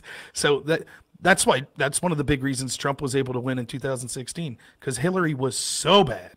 Right. So there were people middle of the road that probably didn't like Trump, but were like, well, Hillary's she's detestable. So if AOC has this built-in voter base, it depends on who she's running against, if she would be able to win a general election, because she's already got this huge number of people that are going to crawl over glass to vote for her, just like Trump. And now all you got to do is be less unpopular with the middle of the country than the other person, with a small portion of the middle of the country. However, she suffers from the same thing Bernie Sanders suffers from, and that is they have bad ideas, but they believe them. And those bad ideas are not what the establishment Democratic Party wants, right? They'll flirt with it. You remember this? Like one of the most, like, I thought, important political moments of my lifetime occurred in 2016, where you saw a campaign of Bernie supporters and Bernie bros that were doing things like going to politicians' homes at the middle of the night, screaming at them with bullhorns, basically getting aggressive, doing stuff that normally we say, that's outside the realms of polite politics. And they did this over and over, and the mainstream media didn't care, and the Democrats didn't care, and Pelosi didn't care. And then came the DNC convention. And the DNC convention, you remember Sarah Silverman on stage yelling at the Bernie supporters, shut up. You grow up, Bernie supporters were outside the DNC and they're burning American flags, and they were threatening to we're going to secede from this party, and doing all of this stuff. How quick did they get turned on by the Democrats? Just like that. They were useful until they weren't, and then done.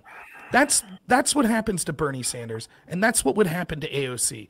And the reason that AOC looks so good right now, because her warts are covered up by the fact that the people that control the narrative have a vested interest in continuing to allow her to do what she does so that their supporters will go along with them. The moment that changes, if she would dare to primary Joe Biden or Kamala Harris, the knives would come out. You would turn on CNN every day and they would be bashing AOC. You would turn on, I don't even, Jimmy Fallon or Jimmy Kimmel. They would be bashing AOC. It would happen. And same thing happened to Trump.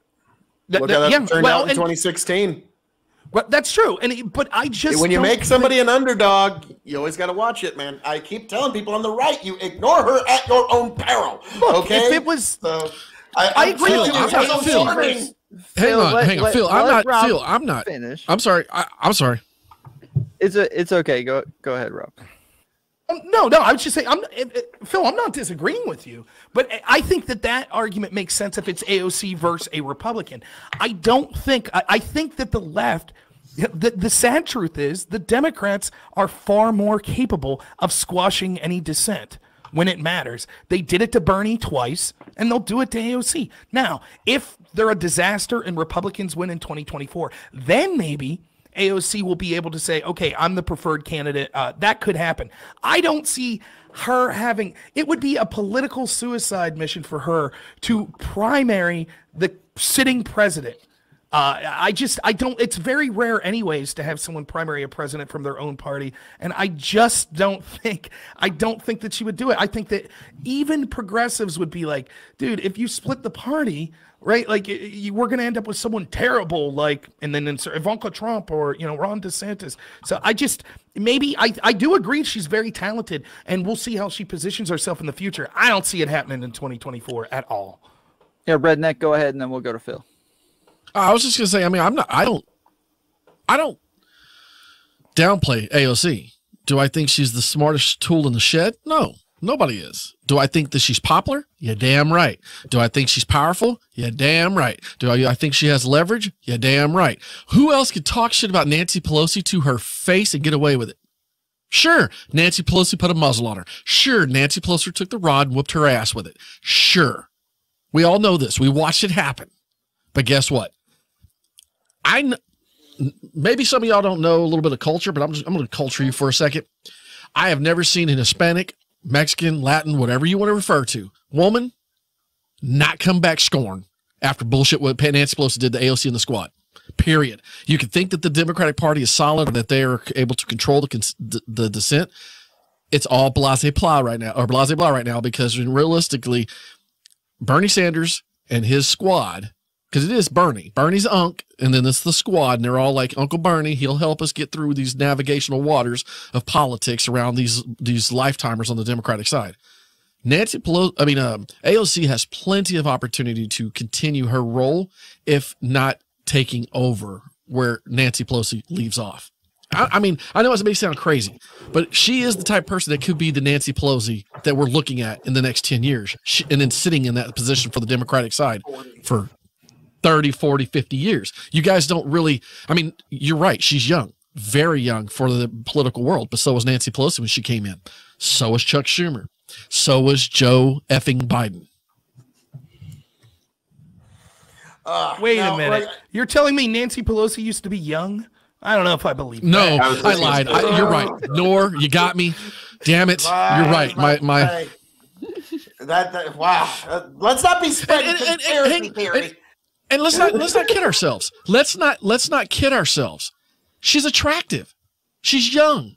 The celebrity behind it all, relatable, worked at a bar, is everyday Joe. Come on, man.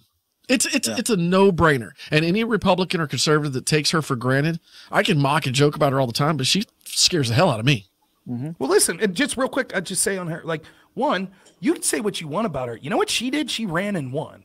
She did. Correct. Right? What did I do? I ran and lost. So she did better than me. And look, if you're concerned, and I understand people say, but she's backed by big money here and there. That could all be true. But she saw what she thought was a problem, and she ran and she won. And I wish more Americans would do that. And the other thing is, I don't we're talked about some of the good things about her. Let me say this. It irks me to no end when I see people make fun of AOC supporters. I don't care. You want to make fun of politicians, that's fine. But do you think that you're going to get the people that vote for AOC to agree with you by mocking them? Those people that voted for AOC did so for a good reason. You don't like it if you voted for Trump when people mock you and say, why would you vote for this billionaire? He doesn't care about you. He's terrible. He's sexist, blah, blah, blah, blah, blah. Well, you probably had a good reason for voting for him. Maybe it didn't pan out the way you wanted, but you think you made a good reason. So I just get sick and tired of the AOC jokes and making fun of her, constituents, because you know what? She's laughing all the way to the bank. She's one of the most powerful people in this country. She is. And that should scare us that someone with her, I think intelligence and kind of naivety, I guess would be how I'd put it, is one of the most powerful people. But hey, I agree with you totally, Phil. She's no one to sneeze at and no one to mock. She's out there doing things. She's very powerful. And, I personally, this might not be a popular opinion, particularly on this panel, but personally, I see her as a potential, let me be careful. I see her supporters as potential allies, because I think the establishment is so corrupt that I want to join with populists on the left to end this corruption. And then we could go back to discussing how terrible their economic plans are. But until we have a voice, until we end the corruption of the establishment. So instead of bashing AOC supporters, I say, I feel you. I don't think AOC is very good. Here's why. But I understand you feel disenfranchised. And I'm with you. I also feel disenfranchised. So let's come together and find someone that we can agree on to try to end this establishment dominance of this two-party system. So I don't know. Having said that, I have no love for AOC as a person. I think she's a liar. I think she's a terrible person. But she, there are talented things she's done. Now, if I may, one thing that I do cover on the Dog and Chicken Show over at Big Bucket Entertainment and occasionally over at KOE Nation on YouTube, definitely like, share, subscribe to that, folks. You know it's the right thing to do. Something that I cover is persuasion and the art of persuasion. It's more of an art than it is a science. And the thing that when I saw Donald Trump speaking in 2015, 2016, I was like, wow. This human being is utilizing persuasion at a higher level than I have ever seen in my life.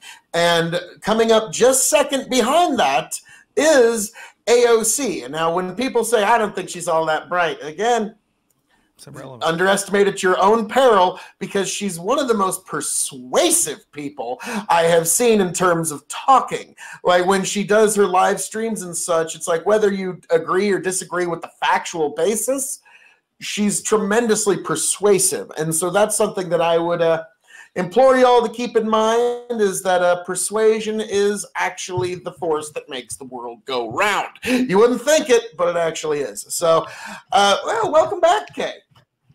Yeah, I would totally disagree with all of you. I actually think AOC is highly incompetent. I don't think she'll ever see any moderate to high level office, and that's because she doesn't have the support of the aristocratic class. We collectively don't like her, and there's one reason why we don't like her. Y'all keep saying persuasive. What she is highly manipulative, and it is the single worst characteristic to have if you're looking for big donors. What's the We difference? don't like her. Persuasive people can get you to accept their opinion on the basis of the facts and the ideologies behind it from a perspective of data. The issue with manipulative people is they'll leverage emotions and psychological tactics to get you to change your opinion by manipulating you, and doing so by pivoting you or pigeonholing you to the points where they can leverage you from one point to another until they have collectively changed your mind. And we see this often in sales tactics from companies that try to sell us products on a regular basis. And so we see it coming from a mile away, and we almost out the door absolutely hate them. And that's why almost all of her money comes not from big donors, but from grassroots movements that collectively donate through super PACs. We collectively hate AOC, and there is no amount of money I would not spend just to burn her campaign to the floor. And there's a lot of people who share the same mentality, and we collectively have an astronomical amount of money, far more than enough to sabotage any major campaign that she would attempt, just like we did with Clinton. And there is no amount of money we won't spend to destroy a person like Clinton, because she has the same personality characteristics. She's highly manipulative. And it doesn't matter how many years she spends in Congress or Senate to build up whatever political capital she thinks that she needs. She's never going to get to the point where she can change our minds until she changes who she is. And who she is what makes her who she is. And because she can't change that, she'll never be able to move or maneuver into a position where we'll accept her. So, and that's why she'll never make it. Fallenour, do you not know that, or no, it's not do you not know. Do you not think that that kind of treatment, that kind of can have like a negative feedback, that the more you try and take her down, the more it can actually generate support? No, because we can simply spend hundreds of millions to billions of dollars to dig through her entire collective history until we find something that she did that can actually destroy her reputation. And there's no amount of money that we won't spend to find that. And the inevitability is that it exists. I think that's already been done, though. Like, she's been like enemy number one for a while now, and they haven't been able to do anything against her. Like, for her, all publicity is good publicity. Anybody attacking her is unfair and turning her into more of a victim. Like, it is all, it's all good for her. Can I interject real quick? Can I interject? Rock and roll. Fallenour, what you're failing to remember, man? She took out the number 2 behind Nancy Pelosi. Not just any Democrat. She took out the guy that actually was going to be running for one of the top positions in the Democratic Party, because he sat on his laurels thinking, I got this seat. I'm the establishment. We can throw in as much money as we need to get rid of this bar crumb, this bar fly. I think he actually referred to her as a bar fly one day. Like, he dismissed her. You're dismissing her. You're thinking they could throw money at her. The establishment themselves didn't want her, and she beat them. I'm telling not you, dismissing you need to look at her. who she beat. I'm not dismissing her. I'd say that we would systematically target her entire user base until we've collectively destroyed her. What I'm trying to tell you is the Democrats themselves did it. The Democrats themselves did it, and they didn't even win. No, they didn't. What they specifically did was they ignored her. There's a distinctive difference. They ignored her, and they dejected her as if she were never going to be significant. There's a distinctive difference between doing that and systematically building campaigns that rip apart every single day of your life for collectively that of an entire, 30, 40-year-old person's life. You've done something wrong somewhere throughout your life. And collectively, we can find those. And if we find enough of those, we can make those so loud that you can't ignore them. She could make a sex tape, and it would make her even more famous. Please tell me something that she could do right now that would hurt her worse than what she's already done. And not to be offensive or derogatory towards women, but, I mean, I'm just being honest. If if a sex tape came out with AOC, she could probably be fucking president at the next election. That's how society works today. So my take somewhere in between this. I actually think Fallonor's making some good opinions here.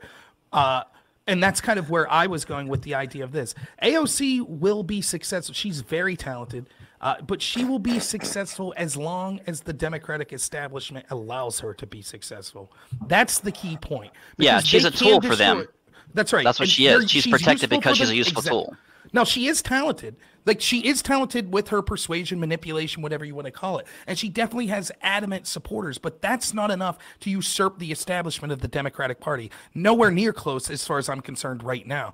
But, Fallenour, what I do want to ask you is, and maybe you can see how this kind of, I think you'll agree with me, if she continues to be as manipulative, but comes to heel from the Democratic Party establishment, I think that then she can succeed. And I'll give you an example. Do you think that Kamala Harris shares a lot of those manipulative traits that AOC has? And the only difference is Kamala has used that manipulation and basically went to the establishment Democrats and said, I'll do whatever you say. I'll change positions and like that. But she's still that same manipulative, terrible person.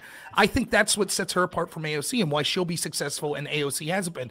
AOC actually is willing to challenge the establishment Democratic Party and say, no, I'm my own person, where Kamala has a lot of those same characteristics, which she said, I'll do whatever the big establishment Democrats want me to do. I disagree with that. And here's one major difference between Kamala Harris and AOC. And not to misgender her, but just to give you sorry, I missed something there. But I just said charisma. That's the thing charisma. Not even. She's a yes man. She's a by the line yes man, and she does what she's told. Yeah. Tread lightly when you start with not to misgender her. Yeah. It's not to misgender her. It's just the saying is she's a yes man. The contextual. Yeah, she's a contextual yes man. She does whatever she's told. Okay. If someone says do X, Y, Z, she does X, Y, Z.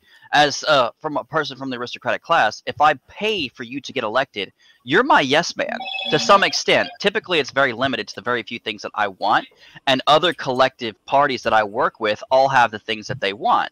And as long as you're the yes man, you'll be elected simply because we will throw enough money behind you to protect you and burn through whatever obstacles you run into. Like Nancy Pelosi. I'd burn Nancy Pelosi to the ground in a heartbeat if some other liberal on the left said, hey, we'll be your yes man for taxes. We'll torture her to the floor and we'll destroy her career. We'll put an end to it and we'll get her censored and then we'll get her primaried. Like, there's no amount of money I won't spend to get rid of Pelosi, especially if I know I can replace her with a yes man. And that's just the simple reality of the world that we live in. We don't live, again, in a republic.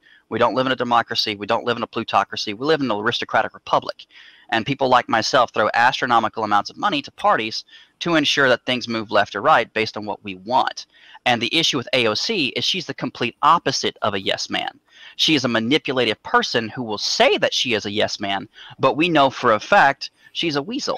She stabs people in the back the first opportunity that she gets. It's just like Biden. He pretends to be a yes man, but really he's manipulative with his own agendas, and he's mostly a war hawk because those are the people who throw him money. And he's a yes man from their perspective, but from all the things that he got money from, if you look at the things that he promised within the first 30 days, it went the complete opposite. Because look where the checks came from, and look who's in his cabinet. And then notice the first thing that you'll see is they're all hedge funds, because that's where the majority of his money came from. Hedge funds. And that's the thing, is you can trust a yes man who's collectively been a yes man their entire career, like Kamala Harris. You can't trust AOC, who stabbed countless people in the back. And that's the issue, is I can't trust you to do the things that I've asked you to do that you've promised me to my face. And I know that for a fact because we've been exposed to people like them for years and years and years and decades. So we know for a fact, just looking at you within 10 seconds and the tactics that you use, of whether you're just going to be a yes man or whether you're going to try to sell me on something so that I'll write the check and then you'll do something completely different. And that's the biggest issue with AOC, is that will never change with her. Whereas with Kamala Harris, she can be controlled. And she is controlled. The only question is by who? And that's the question that people have to look into from our donations to find out. And I think that real quick, I'll just say, to me, that's similar. I don't know that I would use the word as manipulative as AOC, but it's similar to what we see with Bernie, right? I think Bernie was not trusted. I think that the establishment Democrats didn't trust Bernie, right? And I think he spent every year since 2016 trying to tell them, oh, no, I'll be a good boy. I'm a yes man. I'll do what you say. And I don't think they bought it.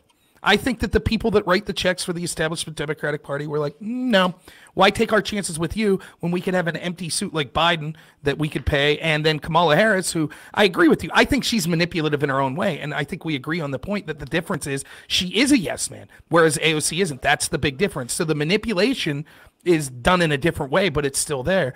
So to me, it was the ultimate yes man ticket, where you have Joe Biden, who's kind of an empty suit, and Kamala Harris that, I mean, she's exhibited that she's willing to literally change any of her policies at the flip of a hat. And I think someone like Bernie, to a less degree than, I think you're right about AOC, it's even worse. I just think that the people cutting the checks were like, no, he might go off and do his own thing. We don't want that. We want someone that we know we could buy and pay, and they'll do what we tell them. Well, that's the issue with Bernie, is he actually is a yes man. The problem is the people who were writing the checks at the time were the Clinton Foundation. And so he had the ultimate worst case scenario for an opponent, who is the person who's been collectively writing checks for all the yes men for a long time. And so the issue with Bernie was he was actually a great candidate. He was probably one of the first leftists I might have actually voted with because he is a yes man. But more specifically, he ran up against the ultimate wall of yes men. Holy crap. Like, and that was the issue, is he ran into the ultimate wall of yes men. And there was just nothing that he could do about it, because they had already been allocated for so long as yes men to the Clinton Foundation's money that they've been donating for a very long time to the collective parties, and specifically to the left party for sure. And so there was no chance in hell that he was going to win. And so they just made him an offer, and he accepted it because he already knew from the get-go he was going to lose. And that's why he has an office right now. When you actually look at the processes that everything went through, is he waited. He didn't detract from the party. He took the yes man position that he was told to, and then he got his comeuppance and rewards in the 2020, which is what he was told. And it's very clear as day if you look between the lines. Hey, Tom? Yeah? Can we get Kay a pillow and a blanket? Mama, you look so tired. Kay, have you been pulling on that vape pen again? You got to unmute yourself. You're muted. You know that I'm in the process of donating eggs for IV fertilization. I cannot have any substances whatsoever. I am 100% sober. Thank you. You are donating eggs. I am. So, well done. When you said that, you caught me off guard, because I raise chickens and I donate my eggs. So I was like, wait, whoa, okay, hold up. She's donating eggs? You donating some real ass eggs. I've been donating them. Different thing. He gets to continue with the substances while he donates it. Right, so. I get to continue with the substance, but I commend you for it. But you looked very tired, and I just wanted to acknowledge that. And I felt really bad, because my chat's even going, poor Kay is tired. She's got little ones, and you're donating eggs. And your body's working overtime over there. I'm running on about 4 hours of sleep in the last 24 hours. I was going to blame Fallon for being a freaking tool over here talking about he loves yes men. Fallon, you just literally negated. I have to go back to Brento now. Brento, you're right. He did, like, he. What did I say? Wait, no, not Brento. I'm sorry, Tom. You're right. When you earlier asked, well, wait a second, are you going back on what you said earlier? Man, Fallon, if you say you like yes men, then you're completely going against what you said when you started off. That we need to get away from the systematic or corporatization decision making of the money. Follow the money. Follow the money. Yet you said you would have voted for Bernie because he's a yes man. Homie, help me understand this big tent, because I love our big tent. I want a big tent for the Republican Party / conservatives / those of us that are liberal / more right leaning. I just don't know if you're actually in that tent right now with a Bernie quote. I'm just checking. Sure. So it's an easy piece to answer. So the issue with the chess game is if you're playing against an opponent, they have an equal chance of winning. And it comes down to their capability to perform. However, if you buy off the chess pieces collectively on the board, they have less and less of a chance to compete, and collectively you shift the edge in your favor. You have to have enough yes men on both sides to be able to get anything actually done. And that's the problem with our system right now, is having a two-party system allows you to have the ability to simply throw money at both parties, and it doesn't matter who wins, because you still have yes men on both sides.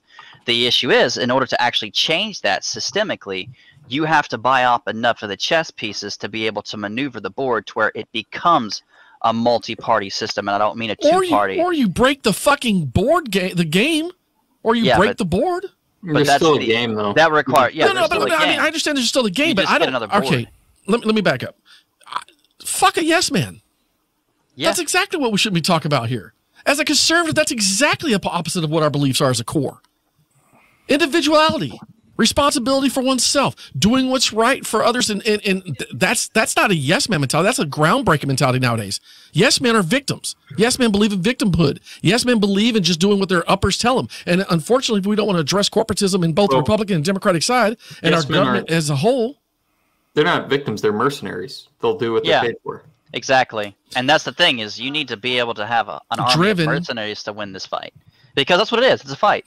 And you win wars with mercenaries. I cannot see if please somebody send me a meme of Bernie Sanders in a Rambo outfit. Really? That's what you guys are telling me. You're fucking telling me that your comment is, oh no, I'm saying these yes men are mercenaries. They'll go out and just kill, slay. No, you did. You said they'd lay. You were basically implying if you use Bernie Sanders as a yes man, hang on. If you use Bernie Sanders as a yes man, then yes, he took it for the team. He did exactly what his team told him. My problem is there's a team. And the only way to break the team is not having yes mans. It's having somebody says, no. It's not that anymore. Bernie I don't accept this. Man. So Bernie is just kind of a pussy, a little bit of a wuss. Like when it gets down to it, he'll just sort of like he'll sit through another inauguration. Like he'll always do that. So it's kind of it. I like him though, but it's the truth. I will say like this. No. Here's the thing that like I've kind of prodded a few of my lefty buddies with this over the years. Like, man, lefties, them buddies of mine. If you guys would have nominated Bernie Sanders in 2016, you'd have probably won. I mean, let's be frank. Donald Trump took the freaking Rust Belt, and that would have been the only place Bernie would have even freaking bothered to campaign. Even, and there's fine car factories that used to be open, but no more because of the billionaires and the billionaires and the blah, blah, blah, blah. And that would have just, he would have unfortunately probably swept those states. So he had his moment. It came, it went, it's past, and it's gone now. And so that's just, I find that kind of fascinating when we talk about Bernie. And one more thing I wanted to say is something that my father noted when he was watching politics was, because when I was young, I was really into Ron Paul. I thought, hey, let's go, fucking Ron Paul. And also, like, there's a lot of young folks that were into Ron Paul. And then out of nowhere, there was a lot of young folks that were into Bernie Sanders. And my father had to make the observation, what is it about you young kids that you get all jazzed up for some 80-year-old man with 130-year-old economic ideas thinking you're going to save the world? What the fuck? And so, yeah, that's a very interesting kind of coin flip on either side that I've noticed, is that the young folks in each group have kind of latched on to some interesting intellectuals, but I yield back. I just want to say I kind of agree more with ReDNeQ on this in this position, right? Like Fallenour, I don't disagree strategically with what you're saying. But the problem is this: you have to be in the position to pay the mercenary to benefit from the mercenaries. And the majority of this country isn't. And so how are we going to get someone to break the system when the wealthiest people that put the most money into the pool to buy these politicians have a vested interest in keeping the two-party system? Why would they ever risk? Like, I don't think that you and the people you're associated with, even if you're putting large sums of money, you're not going to be able to outspend the massive money that comes from people that have already in a position of power. Like why would they risk? These people are already sitting comfortably. Who's this group of wealthy donors that could compete with them? If it's all about yes men, they'll be able to buy more of them than you. And so to me, the best chance we have of changing this system is to get someone in there that is not a yes man. Now, it's tough because you have to find someone who's basically independently wealthy enough that they don't need to be bought and paid for so that they could get pushed through a primary and a general election, but at the same time is willing to actually fight for the American people. That's what people hoped Donald Trump was. I just don't see, I don't see how we could trust someone that says, well, as long as whoever's paying them the highest dollar, that's who we need in the system. We just have to make sure we pay them the highest dollar. Because let me tell you, the average American, they don't got that dollar to spend. You're right, but the aristocratic class does. And that's the distinctive difference.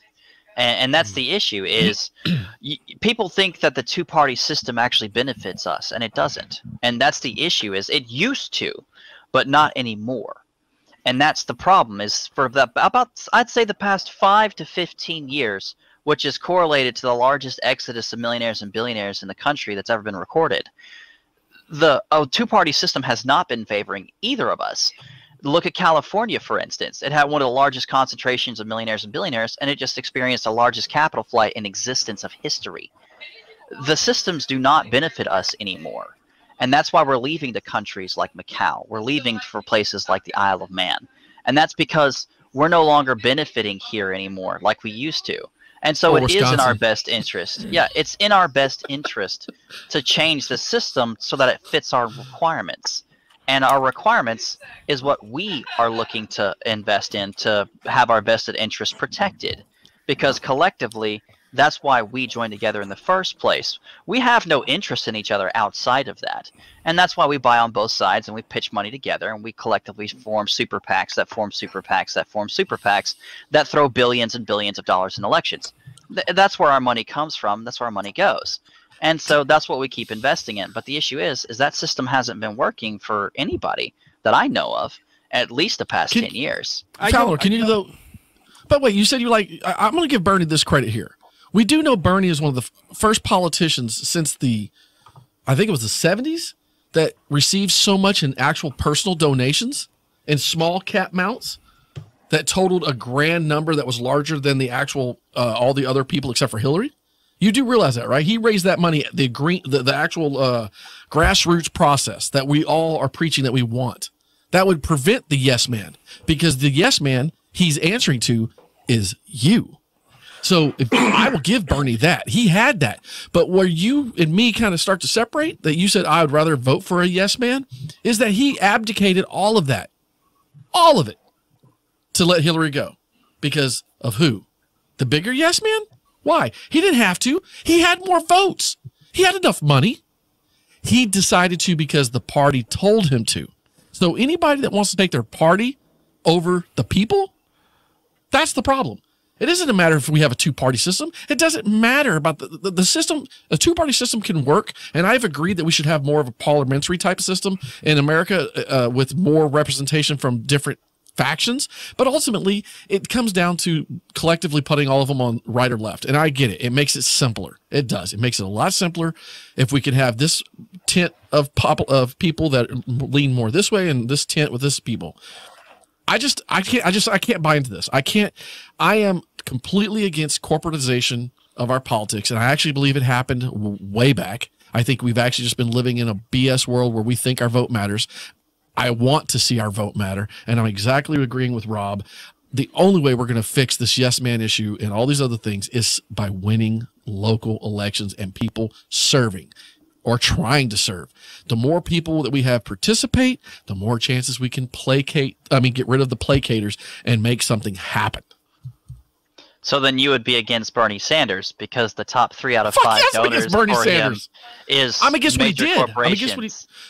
They're major corporations. His top 3 largest are UC Berkeley. They are the City of New York, Amazon, Google, and Microsoft. Wrong question.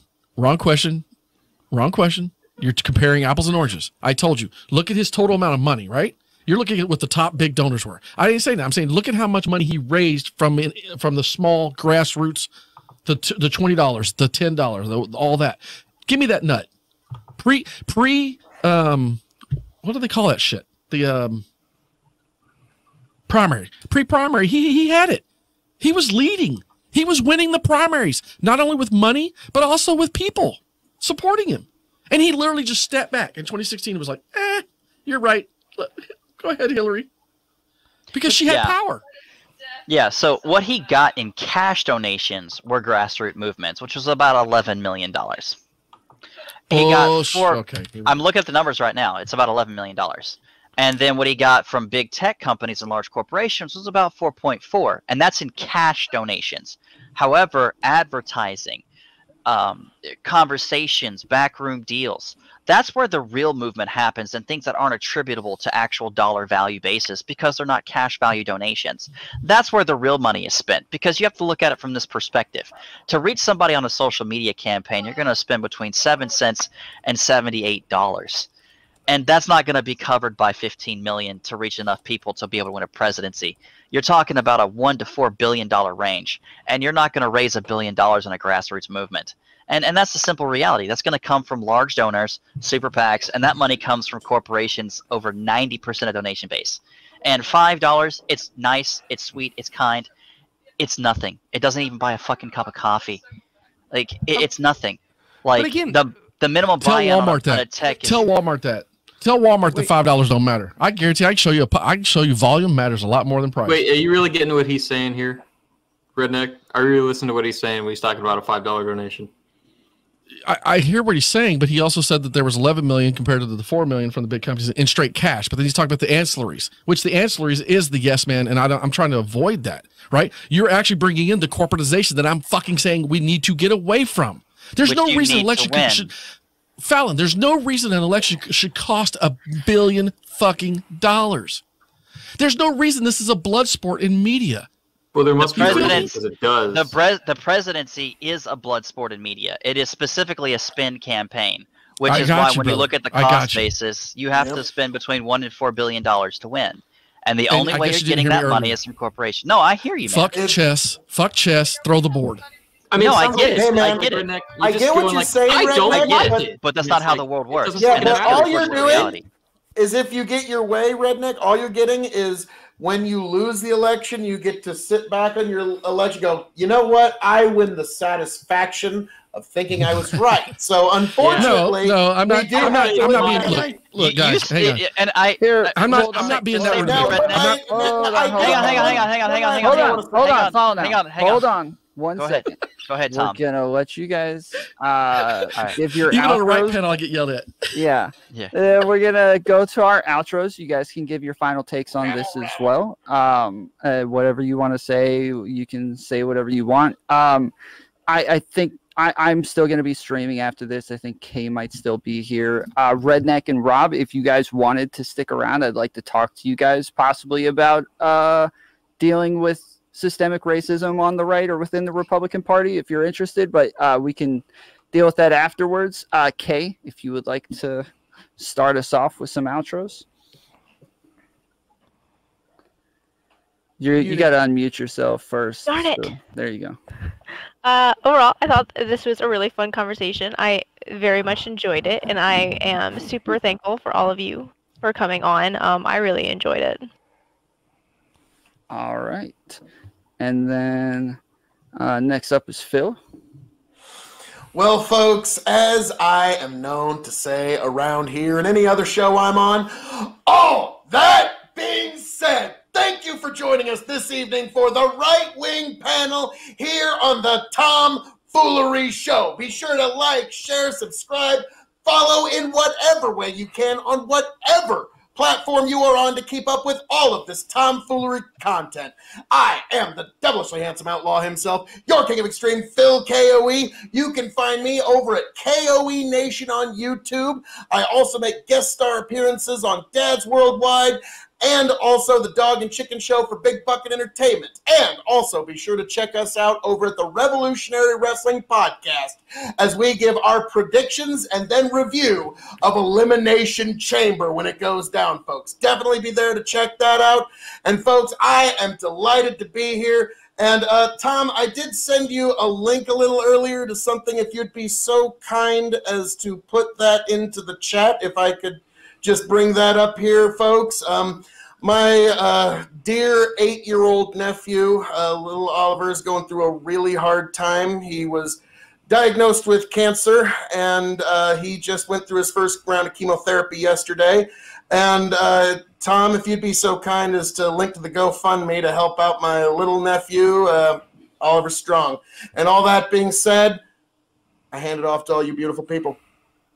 Awesome. BrentoBox. Hey guys. BrentoBox. As many of you may have or probably haven't noticed, I've been taking a break from podcasts. But thanks Tom for the invite tonight. I appreciate that. Yeah, it was good talking. ReDNeQ, it was good talking. I haven't seen you around for a little while. Like we were just saying in the last one, I mean, the whole point is just like, you're like, well, things shouldn't be that way. And it's like, yeah, but they are, right? I mean, the whole system is based on dealing with things the way they are, not with the way we necessarily want them to be. But yeah, I guess that's my only outro on that. It was good talking to you guys, and hopefully I'll talk to you guys soon. Awesome. Appreciate it. ReDNeQ. Muted. For fuck's sakes, pro streamer on board. God dang it, Kay, you got me jinxed now. I've already screwed this up. Phil, first off, God bless, prayers, and definitely I'll get that link and I'll take care of some stuff on my side. Thank you, sir. Cancer is a motherfucker. I've lost 14 family members to it in a 4-year period. I lost my father to it, and yeah, it's not good. My deepest condolences. I didn't make my statement like knowing what we have. You guys are not. You think I'm not hearing you? We're talking over each other. If you build it, they will come. Just because it's the status quo doesn't mean we still have to.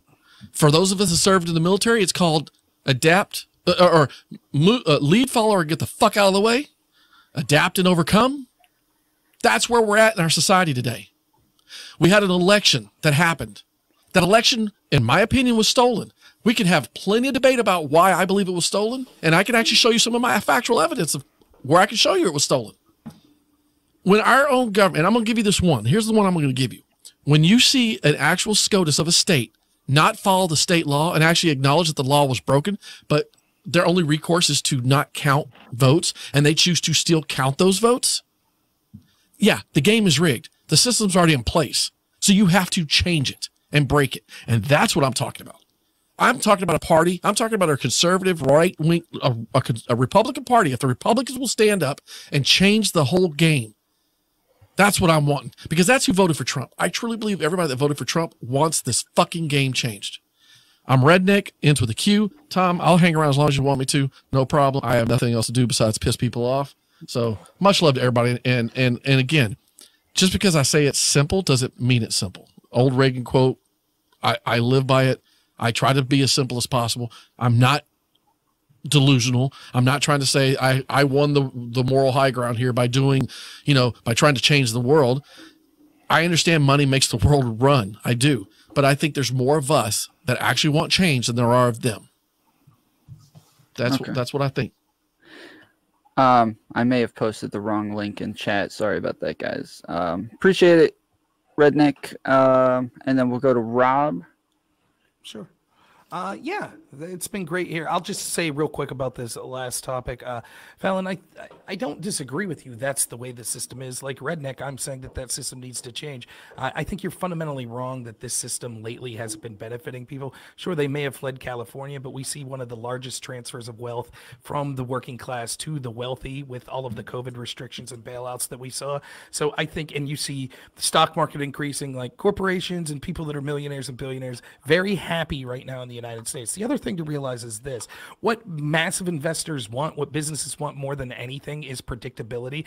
I don't see why they would intentionally change a system that they know they could buy off the two parties and that they're having a decent amount of success by throwing a monkey wrench in and say, screw it, let's set up a system where we have many, many, many parties. It's not going to happen. And even if it did happen, I'm sorry, I'm not going to rely on the generosity of millionaires and billionaires to buy the political system that they want in hopes that they'll throw me a few crumbs. The reality is, if you're right, that these people are smart enough to buy these mercenaries, they will continue to buy those mercenaries no matter what the system is until we change it. And by them buying the mercenaries, they're going to do what's best for them and not what's best for the average American. That's why I choose to fight against this establishment, even though it seems inevitable and it might be an uphill battle. The only chance we have is to get this sort of establishment mentality out of there. So that's what I think. I don't see how you could say, trust us, we'll buy the right politicians, create a third or fourth party, and then we'll benefit average Americans as opposed to the wealthy business interest. It won't happen.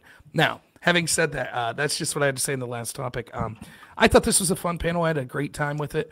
Phil, my condolences. Anything I could do to help, let me know. Though I am broke, but other than that, prayers. I feel terrible. Just prayers is more than I could ever ask for you. Absolutely, absolutely. My thoughts goes out to anyone that's suffering. Same to you, ReDNeQ, that's lost some family members. So anyone who's suffering with lack of power right now, my thought goes out to you. This is why I wanted to do this panel. It's because of this. I think on platforms, particularly like Twitch, but also somewhat true on YouTube, that we see that there aren't a lot of voices that are promoted much that are right-wing or conservative voices. And we see that Twitch itself is a platform that's predominantly for left-wing voices. I think a platform like this shows that there are articulate, likable, very intelligent people with good takes that occur on our side, and that we should come together as a community to be able to enhance those voices, even if we don't agree on anything. I think this was a very productive conversation. There wasn't name calling. There wasn't people, screaming at each other. There wasn't a lot of drama that was going on, and that's fantastic. We could have productive conversations where we're disagreeing, and it's still very knowledgeable, and we all walk away friends. So I hope that we could continue to come together as conservatives, and not even just conservatives, people that are willing to listen to people that have different ideas than other than the establishment, which is being pushed on these platforms, which is predominantly left-wing views. So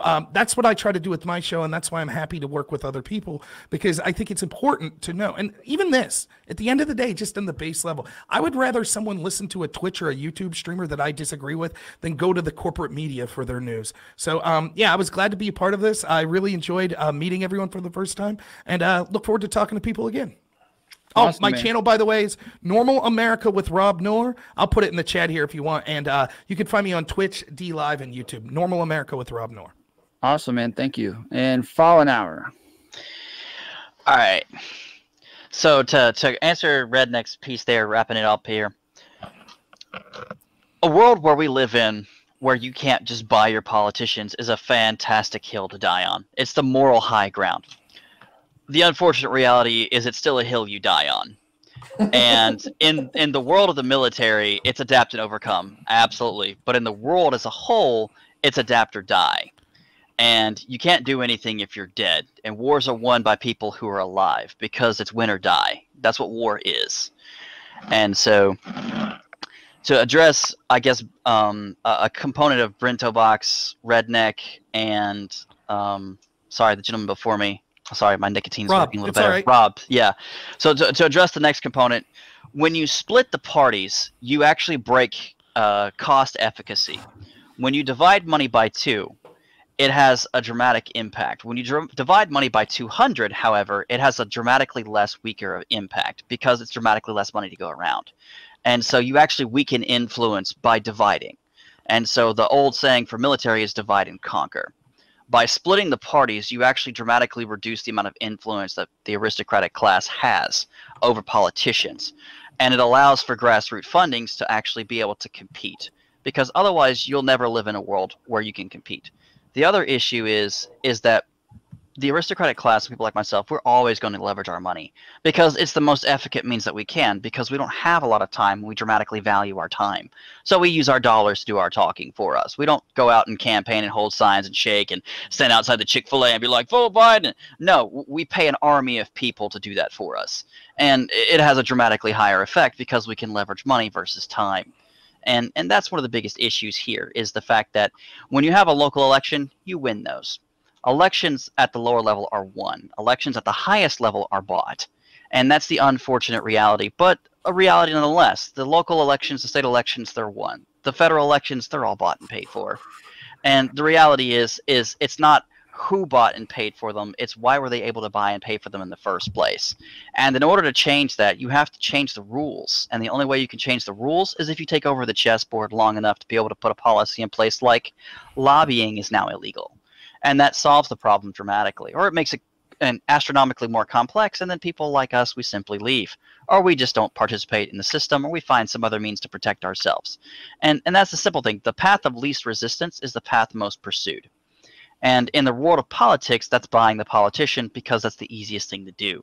When you change the rules by buying the chessboard, you make it to where you have to choose alternative paths, which actually gives people the power that they need to actually live in a society where the moral high ground isn't the moral high ground, it's just the ground. And that's the world